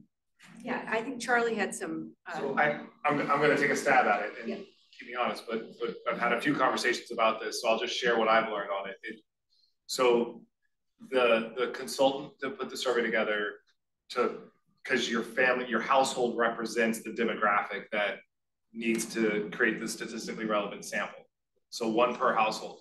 Doesn't mean that you and your wife or you and your husband can't both submit surveys. And after the statistically relevant sample is in, right, just like the rest of the community who's doing them will all get tacked on. So I filled it out for our household. My wife filled one out. Mine went first, so that'll be the one that gets counted for the statistically relevant sample, and then hers will get looked at, and we don't agree either, so that's okay, right? But we're both also independent voters, right? So it will get looked at. Did I get it right? Am I screwing it up? I think that's my understanding. Yeah. So I think that's what I'm saying. Yeah. So I don't know how to communicate that. I think that's what I think that's what you've been saying online as well, right? So.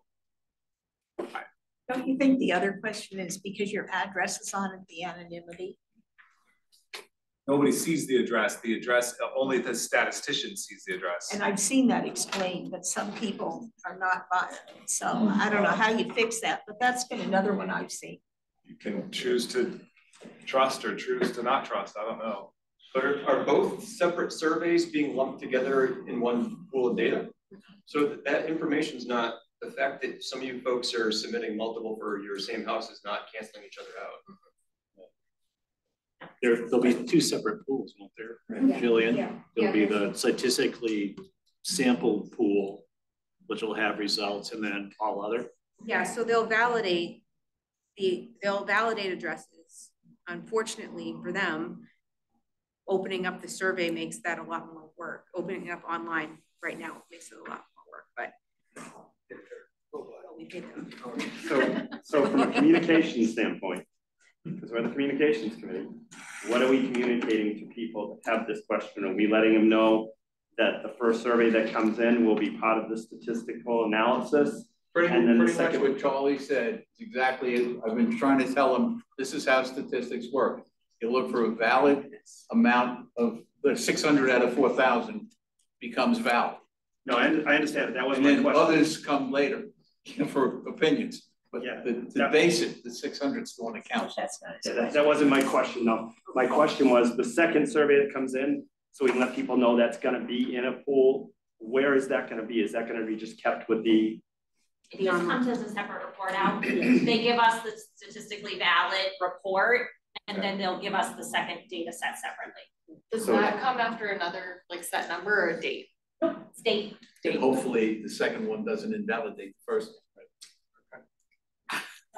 Sure. It hasn't so far. This is the give and take you get, right? we as a town, when we did the community survey, we didn't want to have residents not have the opportunity to also express their voice if they weren't chosen for that statistically valid sample. And so we arranged with the consultant to do both ways. And so obviously that comes with an extra level of educating our residents, but you know, we still see value. And so far we have not had a stark contrast between the two data sets. But again, for our purposes, that statistically valid data set is the one that we should, you know, there's a reason we paid for it to be validated. So what I'm hearing is everybody's voice is going to be heard and they're not going to cancel each other out, is what you're telling us, or they haven't so far. If two people from the same address submit a survey, my understanding is the first one counts towards the statistically valid and the second will go into that other data set. But nothing should get canceled out for a household. That's what we need to know. Do we know how many have been? I don't, Sue, and I was gonna email the consultant today and see if I could get an updated number. So if I get a response, I'll send the response out to the full SBAC. You know what they say about stats, right? One last question on that. I'm assuming that we are waiting for results before this group makes any kind of final recommendations, right? I mean, that seems sound to me, but that's on my pay grade. Okay. What was the question? Defer to the chair. I'm assuming that we are waiting for the results of the statistically valid sample before we propose our final recommendations. We are scheduled to get the results to this in front of this group on the 29th. Okay. So April's gonna go door to door and make people fill out surveys. Wait, and 2 weeks? That's what our time, that's what I think 2 weeks ago we looked at it, we thought that we'd have it within 3 weeks. So for the statistical sample, not for that other. The statistical sample. Yeah, the other pool, we would still be waiting. Go ahead, Julie, what? I thought April just said we were gonna get both. Well, we can get, it's possible to get the statistically valid data first if we leave the window of time open for people to continue to take the survey, then it could come in 2 separate batches.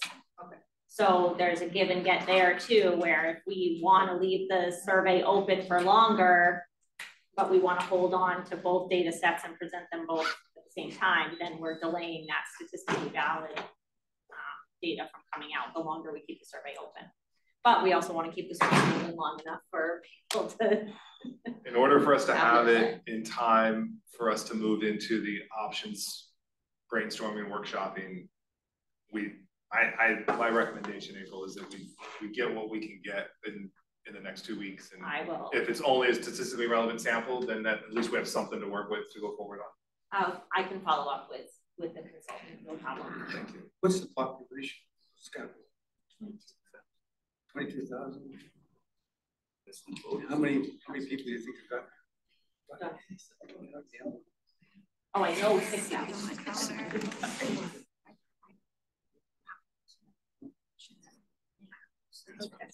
All right, so thanks everyone. I know it's 8 o'clock, so thank you. And motion to adjourn. So we'll second. All those in favor? Aye. Thank you. All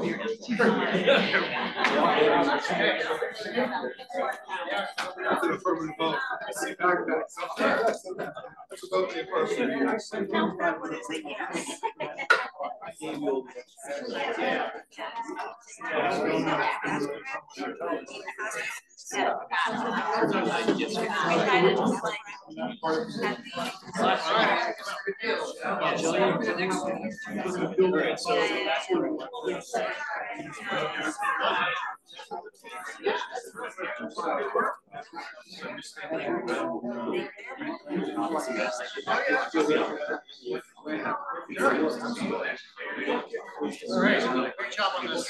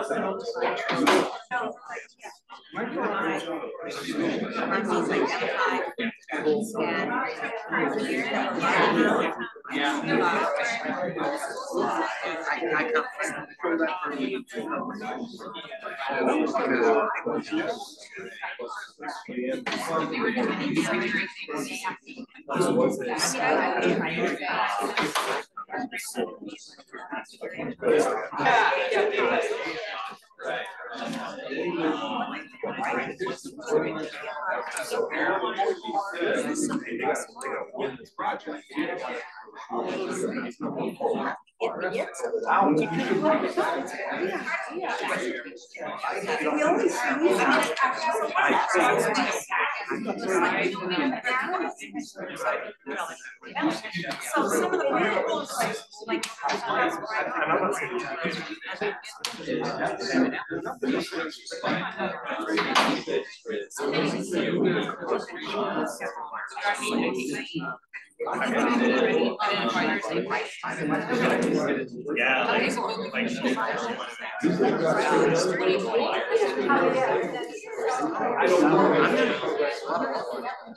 You know what?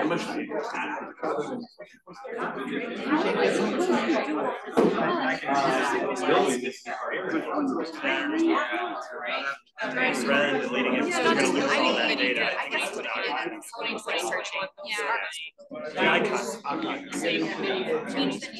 except that people, you know, like if there's a board of ed.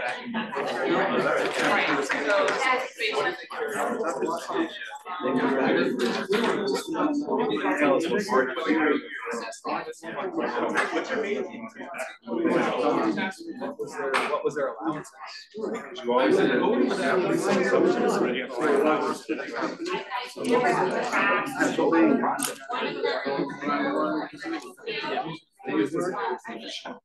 And reconfigure the one we. I feel like you can pick your brain about us. I might pick your brain.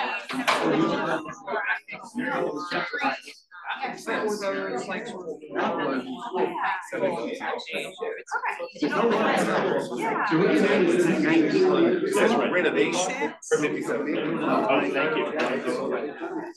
That's. I think if I can't remember off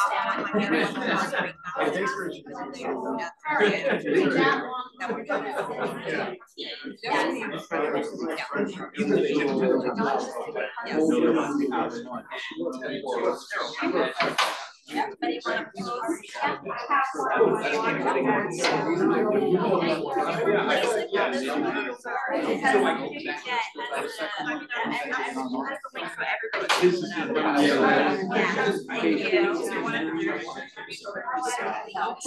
head.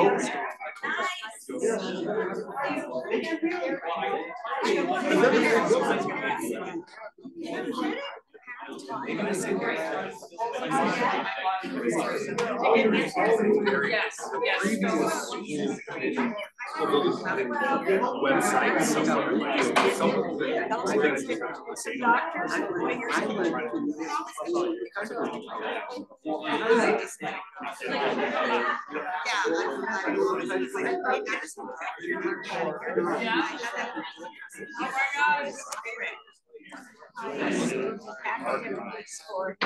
That is, like that was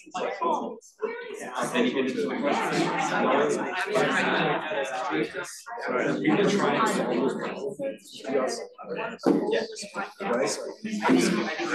No, I know.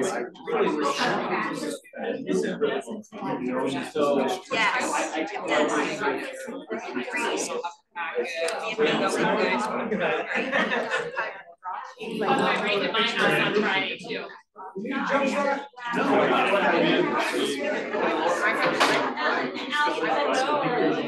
my plumber turned it on without actually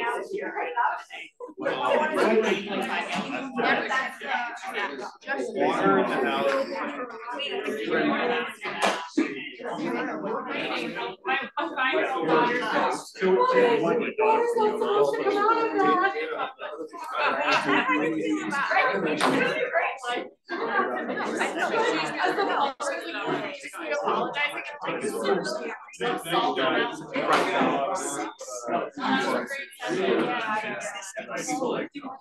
But really proud of her. There is.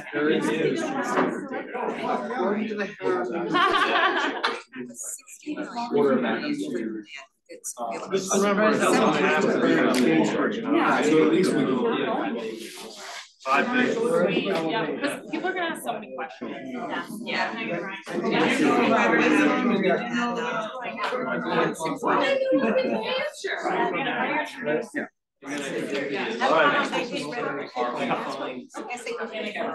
That's okay. I get the way. I'm glad that our school.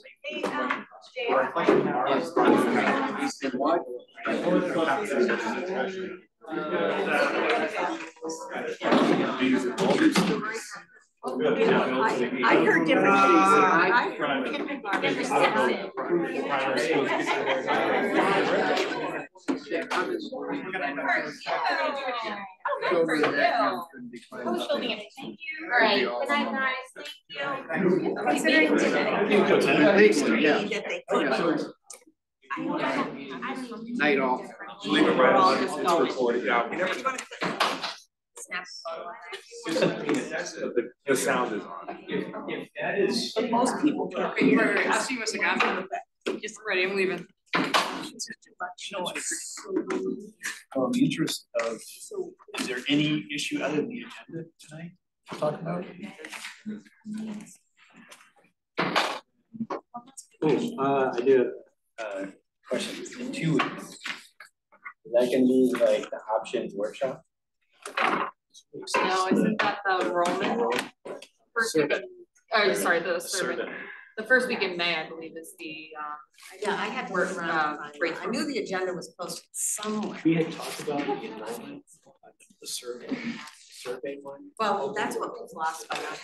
Someone mentioned that. I mean, they're all open to the public. It's just a matter of like really getting something like promotional campaign. Yeah. What do you think? Good idea, bad idea? That's what looks like price today. Good idea from where my perspective Thank you, Julian. I think this is the validating the information that's available to us. I'm gonna the fun part. Yeah, we're gonna need them to send the documents to those guys tonight. Their ideas out there. And one thing I really would like to I'll have a nice avoid pre-package. is, and I know you guys shared this before, is that, well, what about this, what about that kind of mentality? So the more people we pull in, we have all of these big idea conversations, I just think that that's. I don't. In terms of members of the public watching. I think in order to make everyone, because I think there are a lot of really great ideas out there that just haven't necessarily been considered, and those ideas may flow together and may patch well together, and I think the more public we can have present, the better, personally. So Jillian, what can this school department do to help those guys? I can understand not giving them access to post themselves, but to get the stuff they're doing onto the school department website or the whatever. Communications committee? That's a work in progress. What's that? That's a work in progress. Oh, okay. Because I would no, want I you mean, to give them access. That would not. There was work a long process of how to. I can side this conversation with you after, so we don't derail this. But there have been a chain of emails trying to resolve, trying to get it done, yeah, so to speak, and in the right way and with the right people. So next week the schedule is the presentations. So there's 3 groups, right? I know finance, as you've heard, we don't. Next week is presentations. The 22nd. Well, oh I think infrastructure group too. Well, hey, we're ready to go. We're ready to go. Well, that's Let's do it. well, part Our of it. report's one sentence, right? Yeah. So do this. I can make a modification, Peter. So I did, because I actually thought it was 2 weeks, and I told them we had 2 weeks. So next week they were going to bring a rough draft. So, but the plan did have April 22nd as presentation of subcommittees, and then April 29th presentation of public survey data, and then following that on the 29th was when we start workshopping. I thought it was workshop on 29th. Because what we're gonna do, an hour. Building options workshop 29th, And then I had 2 sessions of that. So basically the first 2 weeks of May were workshopping, brainstorming idea sessions. And then on the 13th, we create subcommittees to kind of narrow it up front. We decide on 2 or 3 that we think, you know, ideas that might hold water, and then create subcommittees to really kind of study those and find all the holes in them, or like why is this, like champion them or whatever. I was thinking for the workshop, like should it be one of those, I forget what they're called, where people like get together for a weekend, but they start retreat, sort of, but they start by giving pitches, and then everybody gives the pitch for their different idea, and then people kind of give up their idea and join somebody else's idea, and they form like little groups. Coalition. No, I forget, there's like a name for it. I forget what it's called. I know what you're talking about. I've never facilitated that, but we could it would work. We could ask Damon and Janice if they would want to. I wasn't at the counselor corner. Like, how did they facilitate? Who are Dan and Janice? They're outside consultants who sometimes help the town with bringing people together. Yeah, like they're discussion facilitators.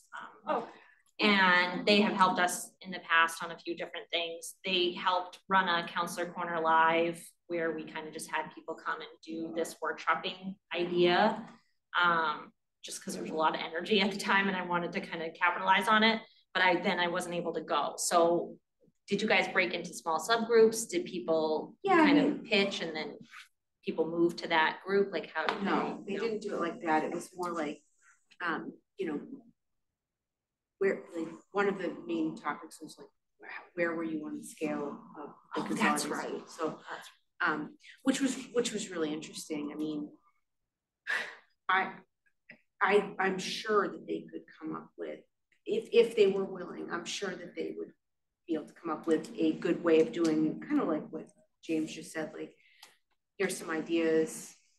They have offered to help. Yeah. But it's unclear to me whether it's with a fee or without a fee. So we can explore that. I mean, if they ask. Yeah. I mean, I don't know what they charge, but I don't either. You know, the reason I say is that you might want to say to everybody, you know, come if you have an idea, like put whatever document you want and like come with like a 5-minute pitch or a 3-minute pitch. Yeah. You know? It might be good to even like we're presenting all the data like before, like enrollment study was out beforehand. Like if we could have like even just a flavor of a few of the ideas that are going to get floated to send out with the agenda that people can start thinking about them. Well, if we made a big splash about it, like your ideas so that people can look at that, like, you know, an actual, like a 1-pager or something, so that everybody can look over them and know what they're expecting. So it's not a surprise, like, because I think that's where things get confusing. Yeah, and I think there's like room for also like spur of the moment, or not spur of the moment, but you know what I mean? Like, oh, I didn't have time to do my write-up. Like, I think we should give some breathing room to that, but if it's avoidable, I don't think everything needs to be spur of the moment. Yeah, I mean, because we. Yeah, so I'll see if Dana and Janice will. Yeah, Janice going or willing to take that. As recently as April 1st, they reached out. Yeah, So yeah, they've offered to specifically help. about this? Yeah. Well, I mean, to help. If there, you know, I think that's when there were some struggles and other things, but they've stayed kind of plugged in. So yeah, they've done a lot of really cool work. Peter, April, and I were on it committee too before. Oh, that's right. So going back to next Monday. Yeah. So can we push presentations to the 29th? And basically the 29th is all readouts. It's the survey and the subcommittee presentations. And we don't stop, that would force us to push the workshop and only have 1 week of workshopping. 1 2-hour session, which might be all we need really to come, you know, people already have the ideas in their heads, and, you know, and then so that would then push that to the, what's that, the 8th? I think I don't have a calendar. I do have the calendar open. Can I ask you are you pushing things because infrastructure is not ready to present? Is every other subcommittee ready? I mean, we just gave them slides Finance today. isn't ready. I don't know We that haven't anybody's seen ready. the infrastructure. I think infrastructure and finance are in the same place. I mean, our charge directly is to verify. Yeah. So we can do one of them. Programming is ready. I think we could push infrastructure to be ready. I think we would have to meet probably Thursday or Friday. I got half of them still standing here, so. And the mics are on. No, look, that group is so full of energy and ideas that the conversations, it's really, and I wasn't even in most of the discussion today because I was out back, but they really struggle to stay on track because there's just a ton of great energy there, and so our questions, the questions for the infrastructure subcommittee are a mix of verifying what is available through site tours and building evaluations and the Harriman report, and then there's this other kind of finance budget related questions like putting numbers to renovation costs, and we get our wheels. Yeah, and in finance has the same issue that we don't understand the assumptions that went into the Harriman report assumed to drive those numbers. And without a lot of detail, it's hard to then say the numbers are valid. So I pushed infrastructure pretty hard today to present what was verifiable or what is our observations based on the work that we've done, and to kind of just acknowledge that there's a subset of questions that we can't answer. Yeah, I don't know how we would answer them. I think the other half of it is like, will 1 week really help? Right. Like Harriman might get back and be like, oh, here are all the answers to your questions. Or it's just gonna be like another week of like, we still don't have the information we need to do it. Okay, so it seems like the consensus is we still stay to the 22nd report out, and they may be limited qualified report outs. Yeah. Some things may have to just be turf to phase 2. I mean, yeah. And that's the thing is, you know, Nick and Leanne and you and I helped develop those questions. And those were really, I mean, from my perspective, those were really just to kind of give the group some focus, and they weren't like, you must answer all of these questions. It was more just to like channel people's energy. And so. All right, so the next question is, if there's gonna be 3 groups, how long do you think each group will need to present? It took an hour today for enrollment. That was very clear. Well, but I think enrollment was one of the more controversial ones, right? Still, but she presented for 30 minutes before we got to questions, right? But part of that is because she told me last night, she took some of the questions that she got and she addressed the questions, and so that made the Q&A section shorter. Yeah. 30 minutes, I think. I think you're 30 minutes per, that's 90 minutes of the day, right? I was gonna say, if you shoot for like 30 each, you've got to flex 30 that, oh wow, this is not done. We've got like a little bit of wiggle room then like booking into 2-hour slot, and then we're 8:30 and everyone's frustrated because they want to go home. Yeah. I think for benchmarking, I think probably at least a half hour. Yeah, I don't think we're too controversial of a topic. Did you say at least a half hour? You need more, I think. Oh wait, you think I was gonna say 30 is a good comfortable spot for us. Yeah, I think we need at least half hour. 50 minutes to present and then. Yeah, that's what I was gonna say. 15. What's that? Yeah, just try and break it 15 for presentation, 15 for questions. So that pretty much is the Yep. Public comment, adjournment. Oh, I meant on that agenda. I didn't mean to adjourn us.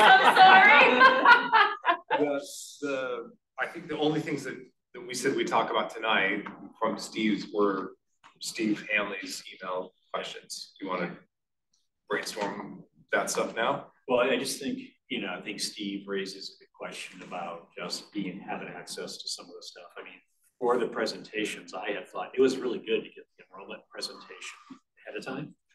Because then you could kind of, I mean, I couldn't see the screens like it at least, but I think on timetable for for us, it's gonna be kind of tough to do that. No way. Not like if we go back to infrastructure and tell them this final draft is due next Monday, we'll be lucky to get the final draft done by Monday. So they'll be finishing at 3 o'clock on Monday. But I still think that Steve's question, I think we should, you know, whatever documents we have, we're trying to post to. Can Steve get to those documents? Yeah, that was my question. Does he have access to the Google Drive? No, he does. He asked for it. Someone has to forward. He's not on the committee? No, he's not. He asked for it. We told him no. And so now he's asking for all the documents that are on the drive.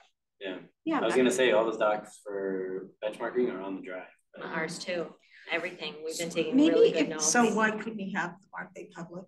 Yeah, he can have them. How does he get them? Well, I have to forward, someone has to send it to him. The school didn't want to, well, you could, but Diane didn't want to open up the access to no, we can still like you can download as a PDF or something and send anything to anybody, like any one of us. He can have the contents of the folders. It's just a matter of he can't get access to the folders, and the truth is that would be he shouldn't.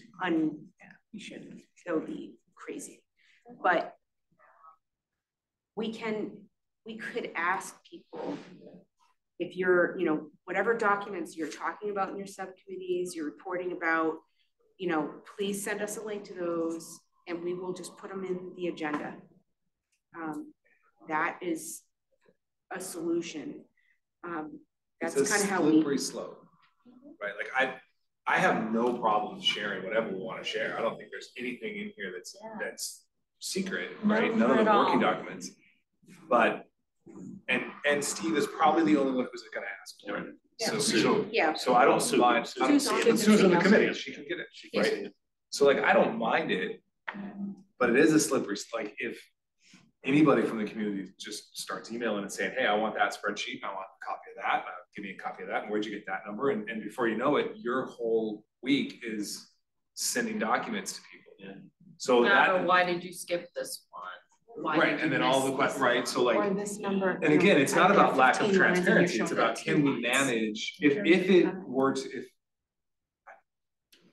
probably highly unlikely that the community suddenly gets a spark and starts asking for data. I'm just my point is only to say that it is a slippery slope that we get for the same reason that, you know, we weren't going to make, the school wasn't going to make an exception and grant Steve access to the folders, was because that is definitely a slippery slope. It's a slippery slope, right? So are we prepared if more than Steve starts asking for stuff?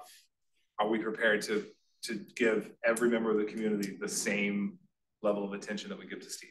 Well, can we send them to some other site that they can get? But then that's what I mean about the agenda. If we're referencing a document, I mean, like the town council does this. That's why their packets are 400 pages. But you know, if we're referencing. Sorry, I closed my eyes literally the thought of the packet for Wednesday, and these guys all chuckled. So I saw the fatigue. Yes, literally. I mean, but they are. Yeah, we include every like, you know, when the DEI committee meets, if they reference a document that they're working on internally in the school, too bad, it has to go in the agenda. That's a public document now. They work it by just popping a link into the agenda. But Peter has a good point. Like, is there just I don't know that this exists, but is there a place that we can just like basically mirror what the Google Drive and just like documents that are. I mean, somebody would have to manually go in and add. So if you're get them all PDFs and upload them. Right. If you're working on the documents. Yeah, I don't have time.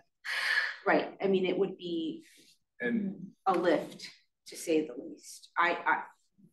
You just say no, bring your questions to the SBAC committee. Like when it's presented, you can ask it. No. Or say it'll be part of the agenda packet or before the meeting. Well, but part of the problem is I think what Steve sometimes is asking for things that mean the agendas are pretty thin. Oh, right. There's not a lot of detail. Yeah. And I understand that Steve is very engaged, but at the same range, we can't do something for one person. There's 25,000 people in Scarborough. All of whom are entitled to that. Exactly. So think about that. I mean, one, if they'd all say, we're gonna all make FOIA requests, you'd have to hire full-time staff. So we would never want to do it. I think you have to find a way to make it public. I'm not disagreeing that we'll make it public, but I don't You're think gonna we have can the give distrust. access If this Well, no, report all day, comes up, every day it's to done, the and stuff people anyway. didn't get what they wanted to participate, they're not, it's a trust issue again. It's gonna go way up. Distrust. I mean. What are they hiding on there those was- documents? There was 0 criteria to join the committee. So Right. anybody that doesn't have trust in the process could have been part of the process. I mean, there is that too, right? Yeah, except for there was the cost of having to be here. Every 3 excuses, which for some that's, but can it go just to the Scarborough School page documents that, Somebody has to manage that. Well, yeah, but I mean, if I'm. I guess my question though, for that though, Peter, is some of the documents that I think Steve wants are working documents. Like infrastructure has a spreadsheet and we've just been putting each school building and then we've been putting the deficiencies in this big one single document. If we were gonna share that, it would have to be made into a PDF and then shared, and it would only be, he'd only be getting that snapshot. Yeah. And then what's the schedule for updating that PDF, wherever that PDF lives, like it just becomes. And not only that, like when they're working documents, like I could go put anything I want in that spreadsheet, right? Capture it for a minute. We got a bunch of people here that are doing their own math on cost estimates, and they go, oh, this is how much it actually costs. Right. And that goes to the public. It's not verifiable. It's somebody's back of the napkin math, and the public gets a hold of it and goes, well, why was it 160 million to build a school? It should have only cost 40 million based on the math that I saw in the advisory committee's work. Right. So there's that so that's why I think originally, we should, anything that's ready for public consumption should be available to the public. Yeah. Yeah. Anything that's ready. But working documents have to be working documents. We're an advisory committee, providing your recommendation. We need space to work. Right. Yeah. Right. Yeah. Is it possible to do like the final readout? Like we can, like the presentations for next week, those can go and like. I think they should. Absolutely, We and should they make sure should, that those are we're just published. making- Yeah. I think all of those, and then if there are finalized, verified supporting documentation, that was kind of what my email was suggestion was. So like the enrollment study today, that presentation should be available. And then any documents, any data that she referenced in that to get to where her recommendation was, should all be public. Right. So she be, now, exactly. Her spreadsheets where she did math and her formulas and stuff, that maybe doesn't need to be, but the data that got to where she got to should all be public. So how do we do that? I mean, that's the question. It's already on the school website. It's already on the school website. Yeah. So everything that she presented was there. It's out there now. Okay. So what I'm hearing is if a committee is in the midst of working on a document, it's not ready yet for public consumption, then we're not necessarily sending those out. Yeah, okay. But if we have something that is being presented, it should be in with the agenda for sure. I'd say it's use the same criteria we're using for town council with the school board. Yeah, I mean, That when it is finalized, it's public information, and until that point, it's a working document. Yeah. I mean, I did put the enrollment. Yeah. Last agenda, so I did. Yeah. And just try, and be as consistent as we can and make sure that the agenda packets have all of our supporting documents that are final. Yeah, and make sure that. Sorry, do you mean the agenda or the minutes? So for the enrollment stuff that went today, for example, the PowerPoint presentation was a link on the calendar. That's right. Yeah. And it wasn't the agenda that went out to the whole group as well. And that makes it easy for people. I used some of those today. When I looked at the newsletter, the town newsletter, I said, oh, We should do it. We should 100%. We should do it. This week you're gonna have to challenge because I don't think people are gonna have their presentations ready for next Monday. And we're just gonna have to update the links on the calendar as we can. Yeah, we can say these will be on the website within 24 hours. So here's what we need to do then. When we send out, we need to get a communication to the committee clarifying, because I know at least our committee thinks we have 2 weeks to get their presentations ready. Okay. They have 1 week, so we need to get that. And that was this was yours. Yeah, the building infrastructure. So we need to get a communication out to the SBAC clarifying that all presentations are due. All presentations will be on Monday, the 22nd. And what's the drop dead timeline to have slides published? When do we need them to be ready for? I think. Give it to me. I love snarky responses. I think Monday. We have to give people till Monday. Yeah, we do. Put it right in the agenda to please click back. Monday afternoon by 4 o'clock. An agenda, the presentations will be available. It's not beautiful, but it's a compromise for this one little blip. Or do we just commit, they'll be public? I would lean towards public on Tuesday if it's like acceptable for everyone, because I mean, we're already having a big ask of like a team who thinks that it's 2 weeks out.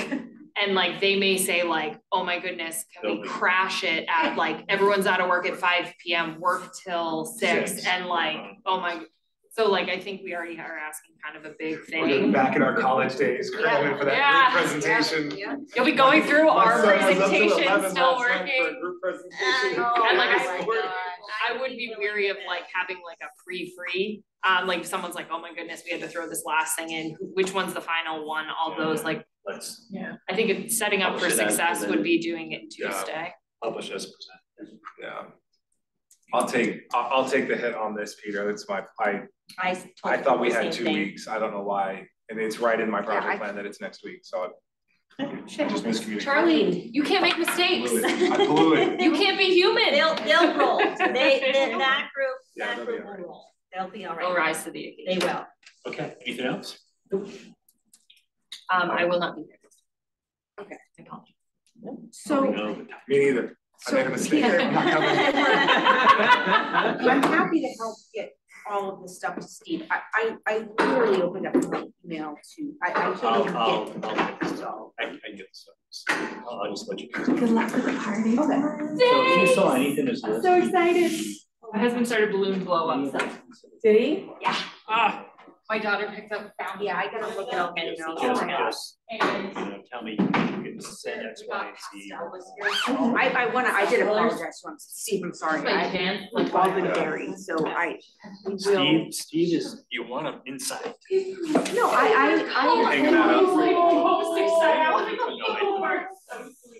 love that.